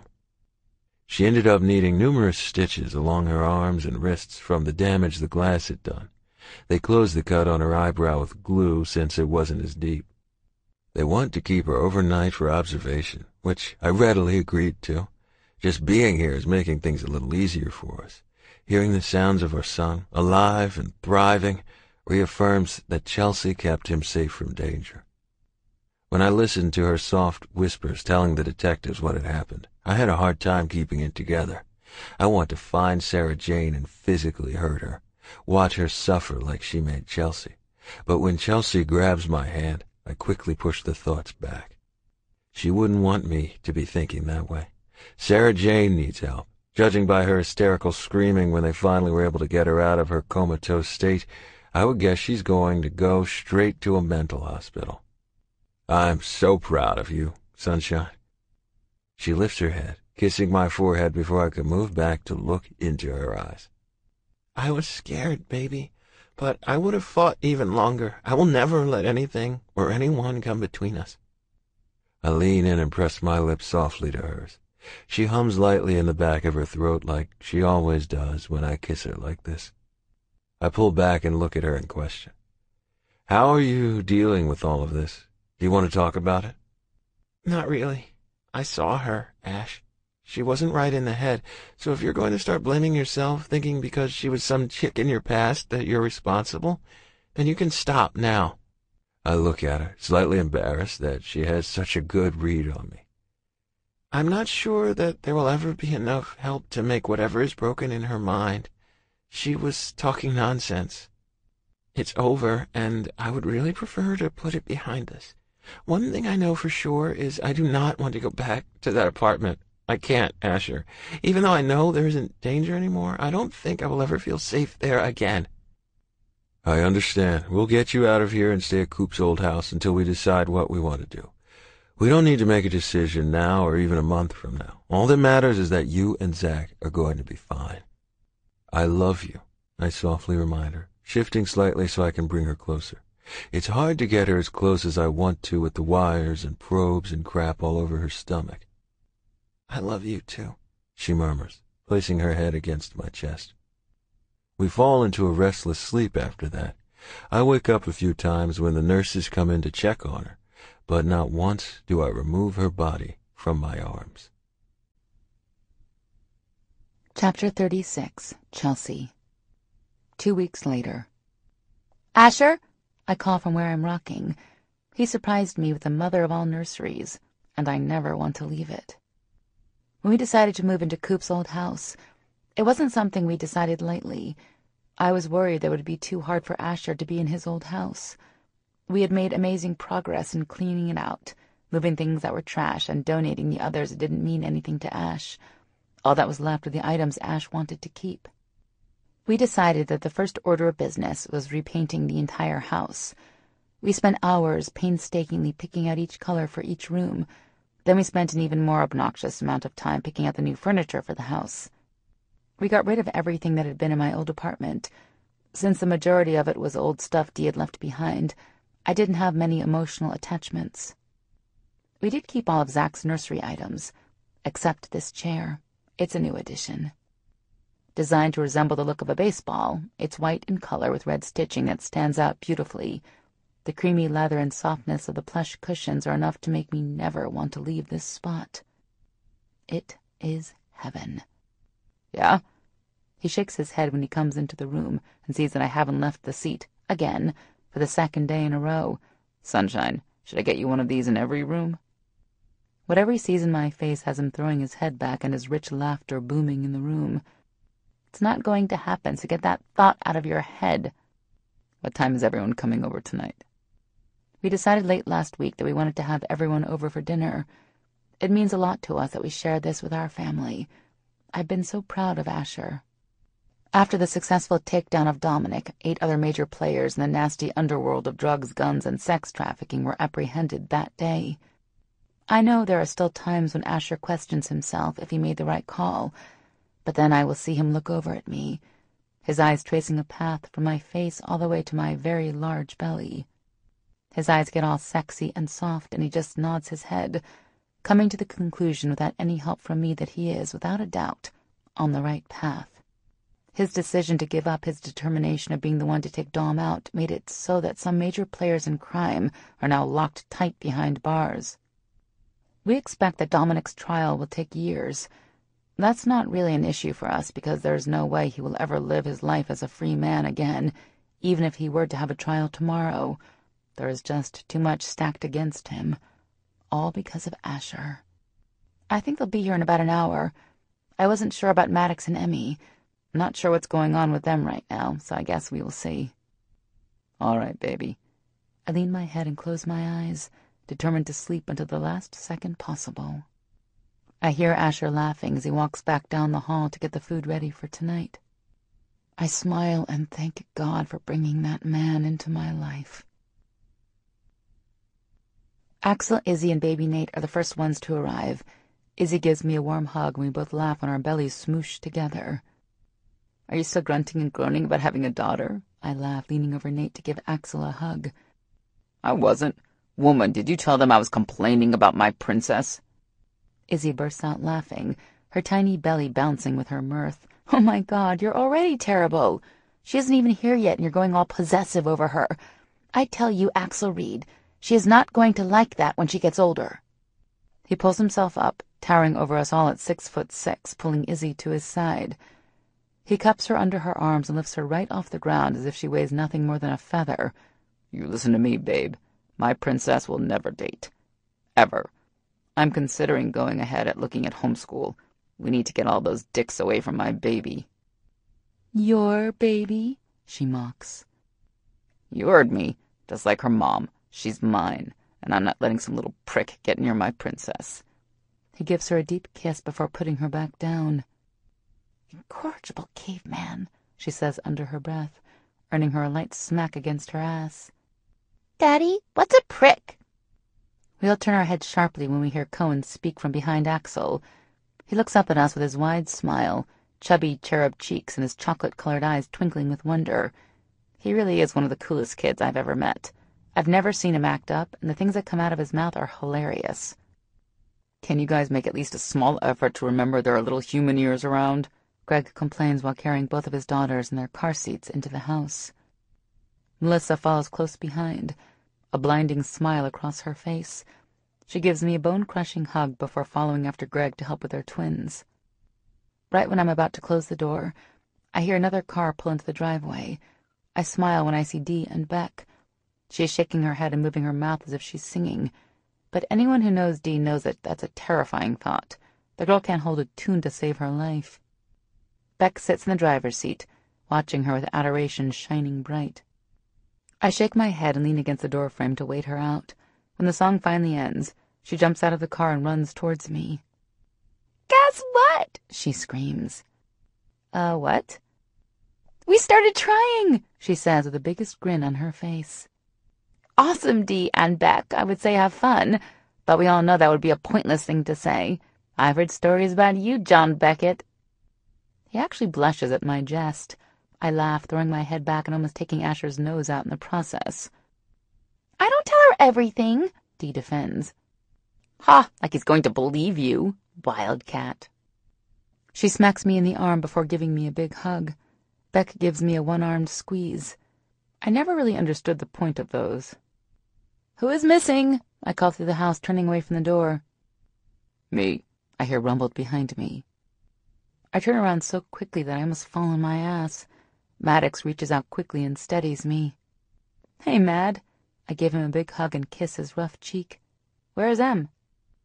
I'm right here, she grinds out, her eyes never leaving Maddox's. Well, alrighty then.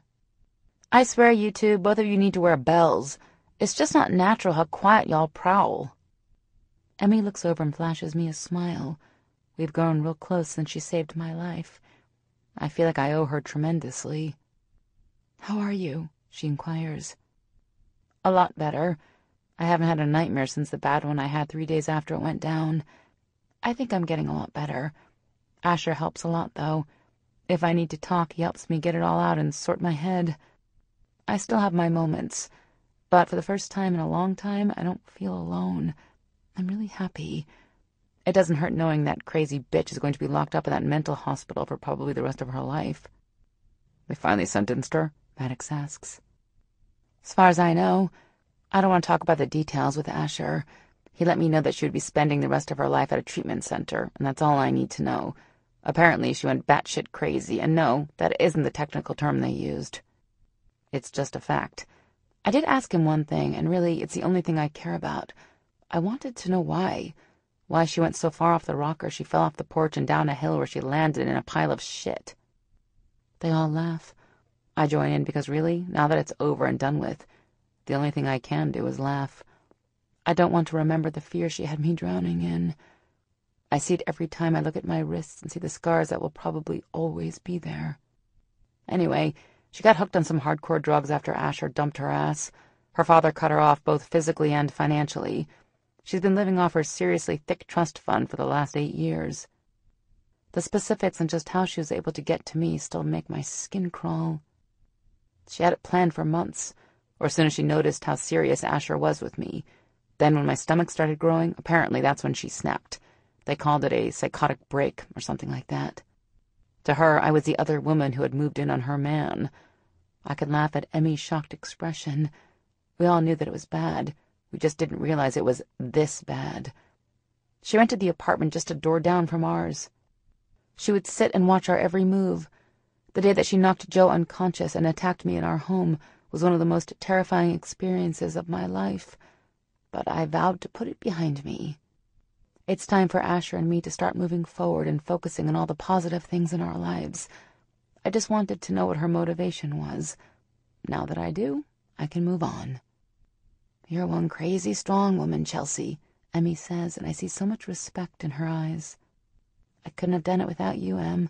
You saved my life that day, mine and Zach's. She blushes an adorable blush that covers her face and neck. I'm just glad I had decided to stop by. I've been sitting on your baby gift for a few days, ever since I'd gotten back in town, and with everything going on, I had forgotten to bring it to you. She shakes her head, and I reach out, hugging her tight. When I think about just how much her showing up was a huge tip of fate, how close I came to death that day, I still get sick. Just another reason for me to put it to rest and move on. Go on in and get comfortable. Asher has the food out on the grill now, so it shouldn't be long. She moves past me, and I don't miss the look of pure fire she shoots at Maddox when she slips through to the kitchen, where I hear Asher greet her with a loud yell. He's decided that Emmy is his honorary sister. I think it's adorable. He gets almost fatherly with his protection over Emmy.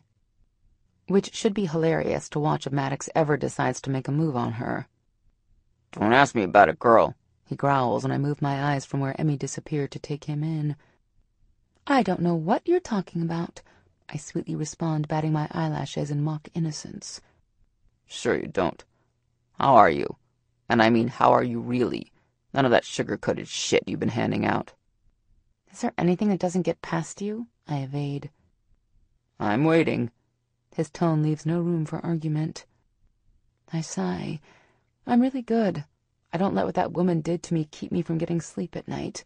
Do I have nightmares occasionally? You bet I do. Any normal person who went through that would. But Maddox, if there's one thing I've learned this past year, it's that life is way too short to sit back and dwell on things I have no control of. I'm alive. I've got a wedding to plan with a man who worships me with love, and our son will be here in just over a month. We all have bad days. The only thing that matters is whether you focus on those days, not the ones that are full of magic. I reach out and cup his rugged cheek. His whiskers tickle my palm, and I laugh.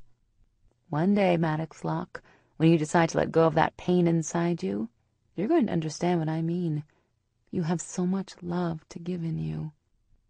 And for just a second, he lets all those walls he's built around him down. It's a fortress of protection so heavy that I'm not even sure many people have seen the real him. I gasp when I see the unadulterated pain that swims in those coal-like eyes. Yeah, sweetheart. Maybe you're right. We turn and walk into the house. Everyone is laughing and talking above each other. There's so much love in this house right now that I can't stop the huge smile from forming. Asher. Damn, she is beautiful.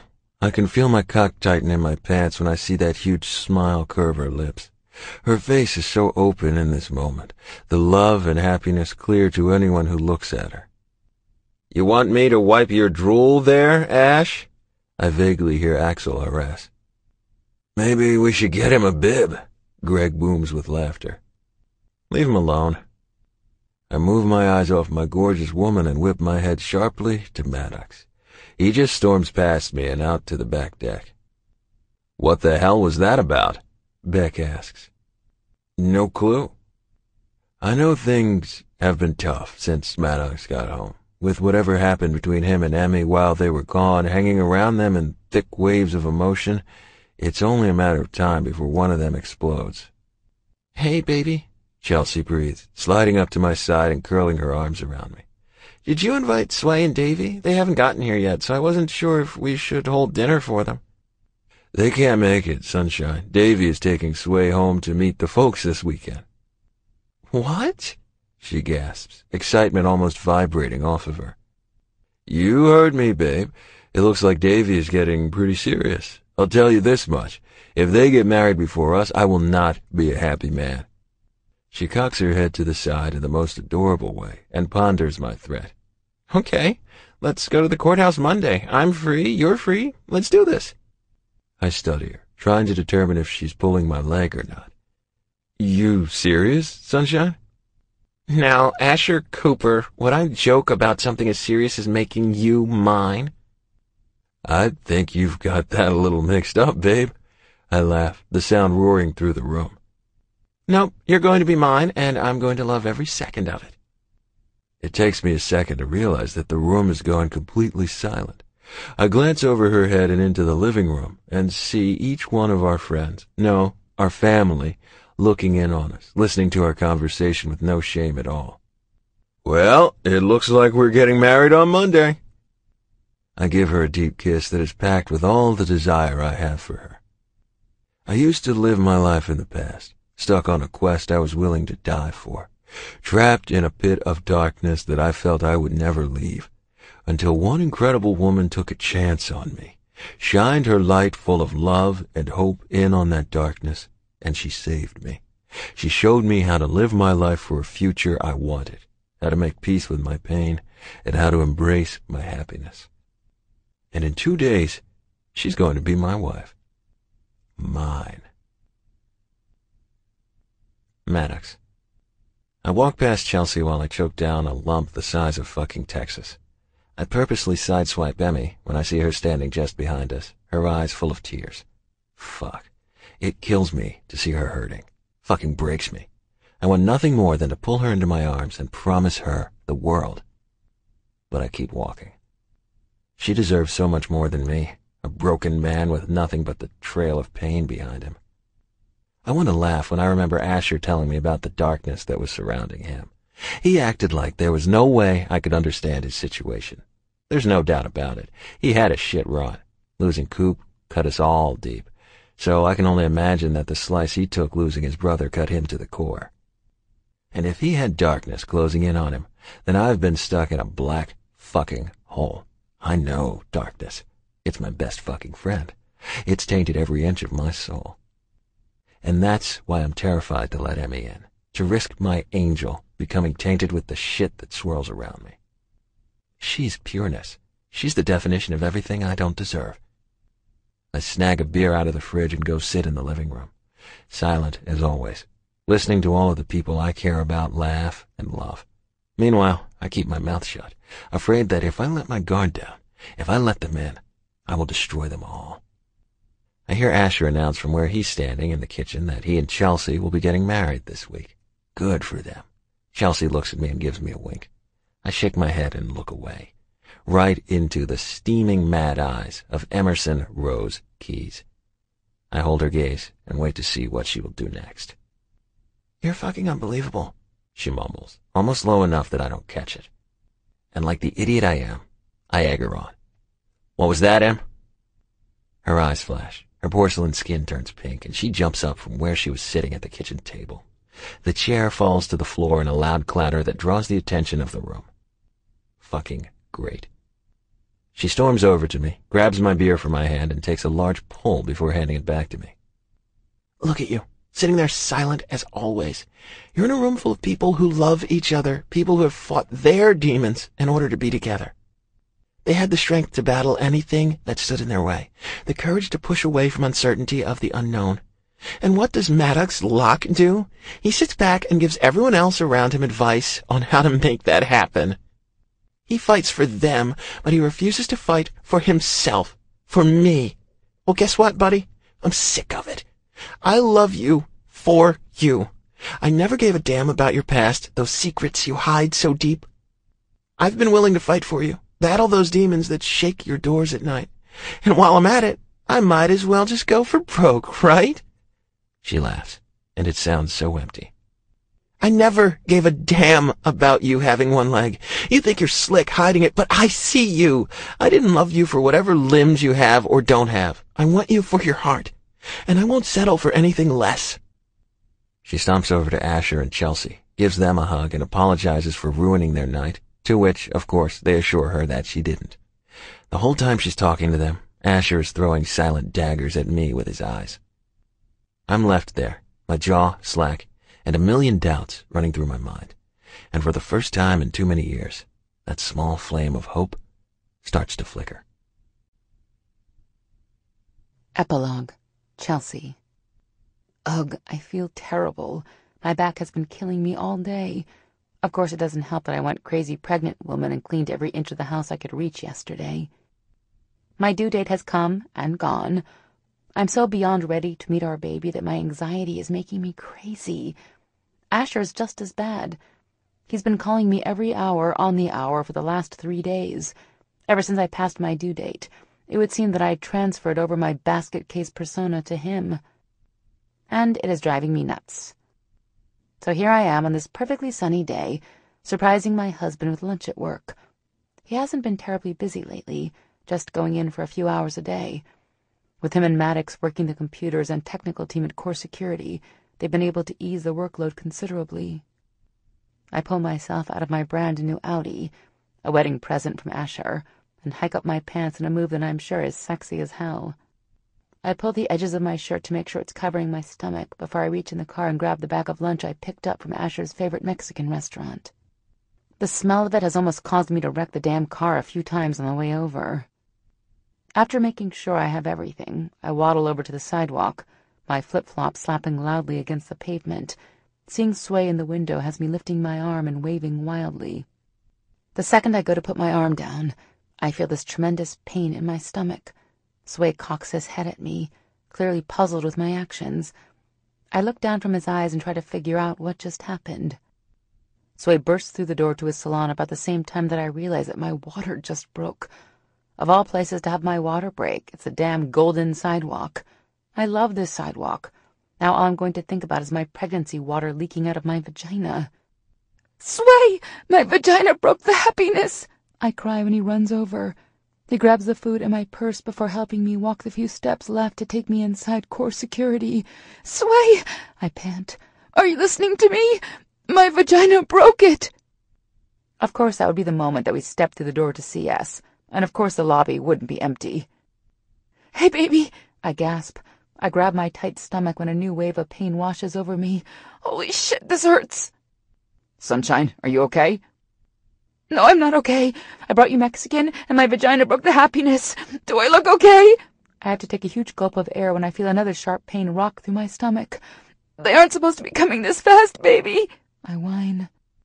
His eyes widen when the meaning behind my words becomes clear. He smiles for a second before I whimper when my stomach starts to tighten again. Davy, sugar pie, I think you need to get those sexy fingers of yours dancing over to the phone. It looks like there's a baby on the way. That snaps Asher into motion. He tosses the file he was looking at over to Davy, rushing over to my side and helping Sway move me deeper into the lobby. We were just about to pass the reception desk when I let out a brutal scream and my body goes limp. Let's lay her down here. All right, darling, Sway asks, calm as can be. I look into Asher's eyes and see the fear leering behind his excitement. I try to reassure him that I'm okay, that this is normal, but when I open my mouth, the only thing that comes out is a scream. Dill, baby, Davy calls from where he is standing, talking to what I assume is a 911 operator. Go ahead, doll. You just tell me what I need to do, Sway calls over his shoulder. I can hear Davy responding to him, but I'm lost to the pain that is ripping through my body. I keep my eyes glued to Asher's. He strokes my face, kissing my hand when it clamps down on his own, and between the contractions that are killing me, he presses his forehead against mine and whispers how much he loves me. I feel movement, and then cold air hits my legs. I keep my eyes on Ash, my breathing controlled and my hand clamped in his. When I feel someone take my other hand in theirs, I break my connection to Asher and look over at Maddox's grim face. He gives me a weak smile and a small squeeze. I feel another contraction starting, so I whip my head back to Asher and grunt through the pain. Don't you dare look any lower than her face, Asher warns Maddox. I would laugh if I didn't feel like I was being sawed in half. I vaguely feel my panties being removed and my eyes widen in shock. It's okay, Sunshine. Let Sway do what they tell him to. We need to check and see if you're crowning. Jesus, I can't believe this is happening here. His eyes show his vulnerability in the moment, and I don't have time to analyze his words, because just on the heels of the last one, another powerful pain takes my abdomen prisoner. I scream when it becomes too much. Asher? He looks down when Sway calls his name, and his eyes widen so large that I briefly wonder if they will pop out. He looks back at me, his eyes showing his worry. You need to push now. I'm right here, and everything's going to be okay. I promise you that. I gulp and take a deep breath, remembering from the classes we took what I should be doing. It takes more effort than I ever thought was possible. I scream, curse, and beg. It takes 10 long minutes, my body starting to take the toll of the effort I'm using to push our son out, to give him life. I just finished another push that makes me feel like my head is about to blow off my body. The pain felt different, more intense than what had been seizing my insides. I gave another push, my energy starting to drain quickly. No more! Stop! Oh, God! I stop immediately when Sway screams over my groaning. My body is demanding that I push, but I hold back, praying that this will be over soon. Asher's face has a look of complete euphoria. He's looking down past my stomach. The tears that are falling from his eyes in rapid succession make me fear that something could be wrong. Chelsea, give me one more small push. I bear down and do as Sway says. The emptiness that follows terrifies me for a second. And then I hear it. The most powerful lungs I've ever heard pierce through the room. Asher leans down, his forehead once again hitting mine. Our tears dance together. I hear the EMT rush into the room, but I don't move. They call out orders, and Asher leans up. I look down and see Sway still kneeling between my spread legs. He's holding a small bundle wrapped in what I recognize as Asher's shirt. He hands him over to the man waiting to make sure he's okay, and looks up to meet my eyes. I've never seen Sway this overcome with emotion. His tears are falling just as fast as ours are. He's beautiful, he croaks. He moves out of the way and lets the professionals do their jobs. It takes a few minutes before I watch as one of the men walk around and hand the small bundle, now wrapped in a clean blanket, to Asher. He lets out a breath, tracing our son's round cheek with his finger. I silently soak up this moment between father and son. My body heaves with the effort to keep my sobs in. I observe in awe as Asher brings our tiny son's face close and gently lowers his forehead to Zach's. "I'll love him so much, little brother," he whispers. I watch through my clouded tears as Asher gives Zach a kiss on the top of his head, looks over to the far wall, and smiles sadly before he leans down and hands me our son. When I look at his tiny face for the first time, I feel a love so powerful that it's like my heart just jump-started to full throttle. "He's perfect," I gasp. His fuzzy head of hair, plump, tiny lips, and round cheeks, all features that mirror his father. He looks just like Coop, and I can't help but smile at the thought. "Full circle, brother." I forget that Maddox is there until he spoke. It takes me a second to understand, but then I remember Asher's earlier comment. I lean forward slightly and peer over Maddox's shoulder to see the portrait of Coop hanging proudly. His smiling face looks down on us, showering us with the happiness he always carried. And that's when it hits me, the enormity of what Maddox just spoke. We lost Coop in this very spot not even a year ago, and here we are now, Coop's son being born right where he was lost to us forever. "Full circle," I murmur, stroking Zach's cheek. Later that night, with the room full of our family, we finally tell them Zach's full name. There isn't a single person who isn't crying after that. I just know that when Zach grows up, he will be a man strong enough to carry his name. Zachariah Asher Cooper. Our perfect son, and the proof that there really is a higher power at play. There is no doubt in my mind that Coop was with us today, that he watched over as his son was born and his brother became a father. Life coming full circle. Bonus scene. Yoga time. "Jesus Christ, I look humongous in everything," I mutter, throwing another pair of my jeans over my shoulder. I've been standing in the middle of my bedroom for the last 20 minutes, trying to decide what I would wear tonight for girls' night out. It's been 5 months since Zach was born, and even though I'm back to my pre-pregnancy size, I still feel like everything looks too tight on me. "Sunshine, you want me to tell you why it looks like every piece of clothing you own is now all over the room?" Asher laughs from the doorway. Turning my head sharply, I give him the meanest look I can, which quickly dies when I see him holding our son. I never thought he could get more attractive, but with him holding our sleeping son to his chest, he tops the scale of hot. Asher Cooper is a man who could melt your panties clear off your body on a normal day. He's 6'4" with a body that isn't too bulky, but just the right amount of muscles to make him look like a god. His dark blonde hair has grown even more over the last few months, and I love how it constantly falls over his forehead. The ends curl at his neck in that slightly overgrown, sexy way. Fully clothed, he would have me begging for him to take me, but now he's walking around the house in just a pair of sweats, hanging low on his hips, and nothing else. Yeah, I pretty much melt into a puddle of desire. "Swallow your tongue, babe," he laughs. I stick my tongue out and decide that ignoring him is a better route here. He laughs again, and I hear him leave the doorway. Turning my attention back at the few clothes I have left to try on, I huff a breath and pick up the closest pair of pants. By the time Asher comes back to the bedroom, I have thrown 2 more pairs of jeans, a pair of capris, and a pair of black pants over my shoulder. I'm in the middle of pulling the pair of yoga pants up my legs when I hear him walk back into the bedroom. He pauses in his tracks, and I hear him groan. Smiling to myself at the view I must be giving him, I start to pull the pants past my knees slowly. One thing about Asher, he will never complain about the extra curves I've developed from having Zach. I might have lost all the weight, but now my hips flare out more and my thighs are a little fuller. Then, of course, there are my breasts, which decided to stay 2 sizes bigger since I'm still breastfeeding Zach. Right when I'm about to pull the waistband of my yoga pants over the curve of my ass, I feel Asher close the distance between us. He bats my hands away and gives my ass a caress before he swats me lightly. Damn, Chelsea. I swear you're trying to kill me right now. I'm just getting dressed, Ash. I laugh. No, you're definitely not just getting dressed. You're wearing those pants you had on last week, and I told you if I saw you wearing these again, I would show you just what they do to me.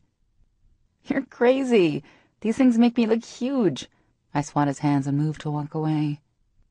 I should have expected it, but I was more focused on getting to the closet and slipping a shirt over my sports bra. No way I was doing my daily yoga without a shirt since Asher is home today. Sunshine, get back here, he growls. No, thank you, honey. I'm off to the basement to work out. No time to chat. No time at all. I'm not joking, Chelsea. Only an hour tops until Zach is ready for lunch. We can chat later. You have 3 seconds to get that fine ass over here before I come get you, he threatens. Shit. I know what that means. I swear he can see right through me. Turning around slowly, I straighten my back and take a deep breath of strength. We have had this argument almost weekly since I had Zach. Yes, my lovely husband. What can I do for you this fine afternoon? I smart. Don't give me that shit, babe. I see what you're doing. You're in here beating yourself up again. How many times do I have to tell you that you're beautiful? Those curves you hate so much are curves you got while our boy grew in your body. I fucking love those curves. I sigh. I know, Ash, you tell me that all the time, but that doesn't mean that I'm going to see this body how you do. Yeah? Well, tell me just how you do see that body. His voice has a harsh edge to it now, and if I were wise, I probably would pay more attention to it. But since I'm in the middle of body image meltdown, I don't even pay it an ounce of attention. Okay, we can play this game. When I look in the mirror now, I see every little pinch of extra skin. I see my tits that don't sit firm and full unless they're about to explode with milk. I see my ass that doesn't sit quite as high as it used to. My stomach might be flat, but it damn sure isn't firm. Let's not even get started on my hips that seem to have expanded a few sizes, and my thighs that are starting to dimple. I end my rant on a scream, puff out a breath, and finally look up to meet his eyes. His blue orbs are blazing bright. His full lips are parted in a shocked O. I can tell that he's holding on to his control by just a thread. Where are you going right now? He questions, throwing me off with his change of subject. I knew he wouldn't even touch that minefield. No man would be stupid enough to reply to all that shit I just threw out. To do my yoga in the basement? He gives me a sharp nod, prowls towards me, and bends to hook his shoulder into my belly. Oh my God, Asher, what are you doing? I shriek. Quiet, wife, he demands, slapping my ass hard enough to sting. I'm going to fucking show you just how wrong you are. Fucking hell, woman. He stomps through the house, grabbing Zach's monitor off the kitchen table before trotting down the stairs into the basement. The whole time he's muttering about what a crazy person his wife is and how he clearly needs to take me to the eye doctor. I just snort and hang on for the ride. He'll see. He hasn't been able to get me naked without the lights off or dim in months. So once he sees exactly what I'm talking about, he'll understand, and I'm going to laugh in his cocky face. He gently puts me down on my feet, turning to power up the iPod. I can hear the beat of Kelly Rowland's Motivation start to fill the room. He stands there with his legs braced, his back tight, and his thick arms crossed over his chest. His face is impassive, and I start to squirm at his silence. Go ahead. You wanted to do your yoga, so do it. My mouth opens and closes a few times at his demand. I can't just... You can't expect me to... Damn it, Asher! You've got it in your head that you need to change this body that I fucking love, so, woman, get to changing.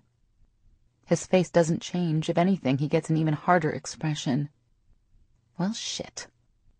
I hear the music change into something a little easier for me to relax to, deciding it's best to just ignore him and start my warm-up and stretches.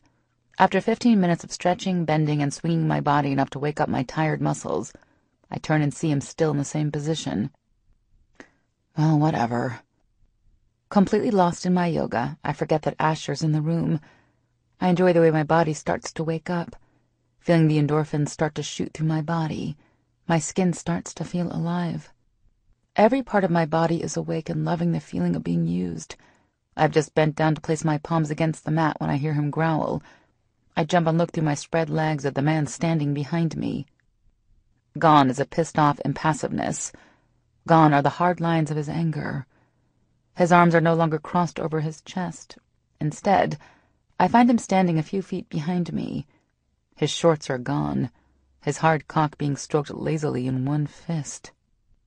What the hell? When I move to stand, he quickly moves forward and firmly grasps my hips. His rock-hard cock, free of his hold, slides forward between my spread legs. I moan at the feeling. He rocks his hips forward a few times, causing us both to breathe a little heavier. Does this feel like I don't love every goddamn thing about your body, Chelsea? Because let me tell you, sunshine. I see your body and I want to throw you over my shoulder every damn time. I see your tits and I want to take them in my hands. I want to watch your pink nipples harden at my touch right before I suck them deep in my mouth.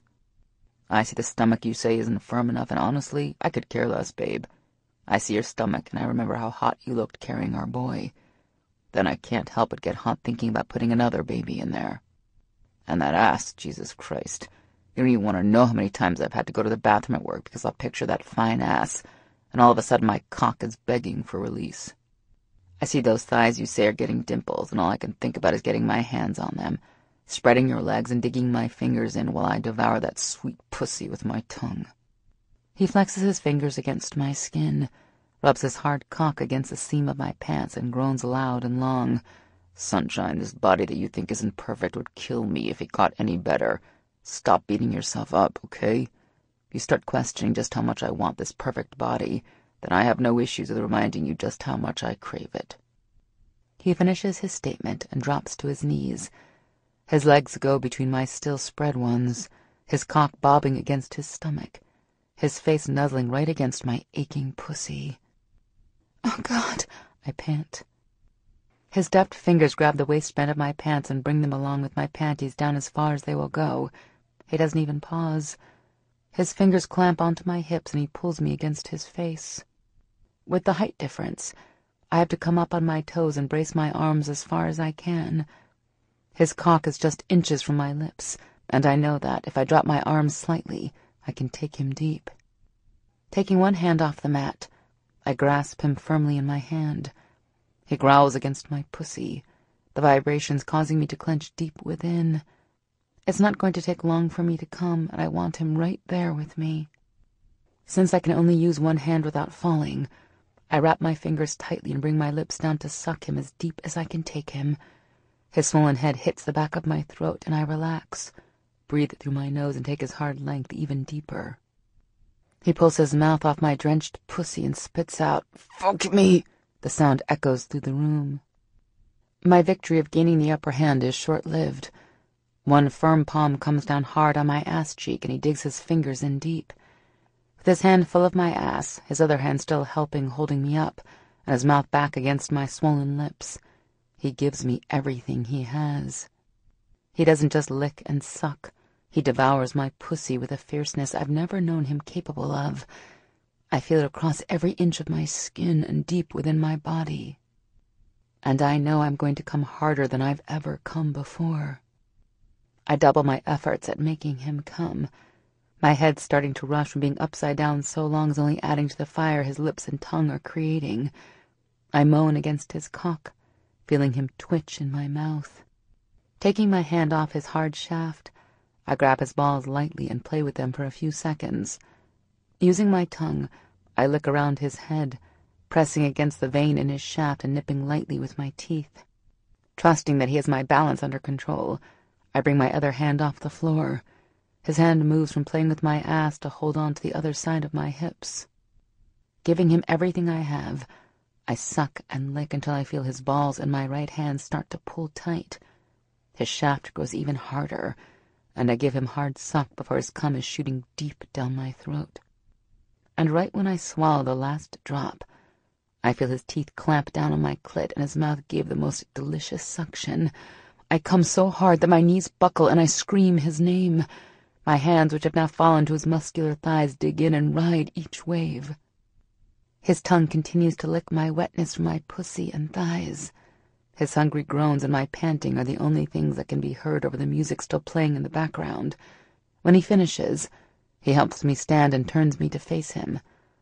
My pants falling to my ankles mid-spin causes me to fall forward into his chest. Don't ever doubt that I love this fucking body, Chelsea. Not that I don't mind proving you wrong, but it pisses me off that he just can't see how beautiful you are. I nod, my mind stuck in a fog from the orgasm still hanging close. He shakes his head and laughs lightly. Still don't believe me? He questions with a wicked gleam in his eyes.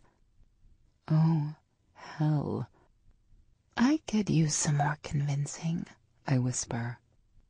And just like that, I find myself back over his shoulder, his long legs making the trek back up the stairs and into our bedroom, where he spends the rest of our son's nap time proving to me just how much he loves my body. This concludes Cooper by Harper Sloan. Narrated by Sean Crisden and Abby Creighton. Copyright 2014 by E.S. Harper. This unabridged audiobook is published by arrangement with Harper Sloan and was produced in the year 2014 by Tantor Media Incorporated, which holds a copyright thereto. Please visit tantor.com for more information on our growing library of unabridged audiobooks and to take advantage of special offers, or call toll-free 877-7-TANTOR to request a catalog.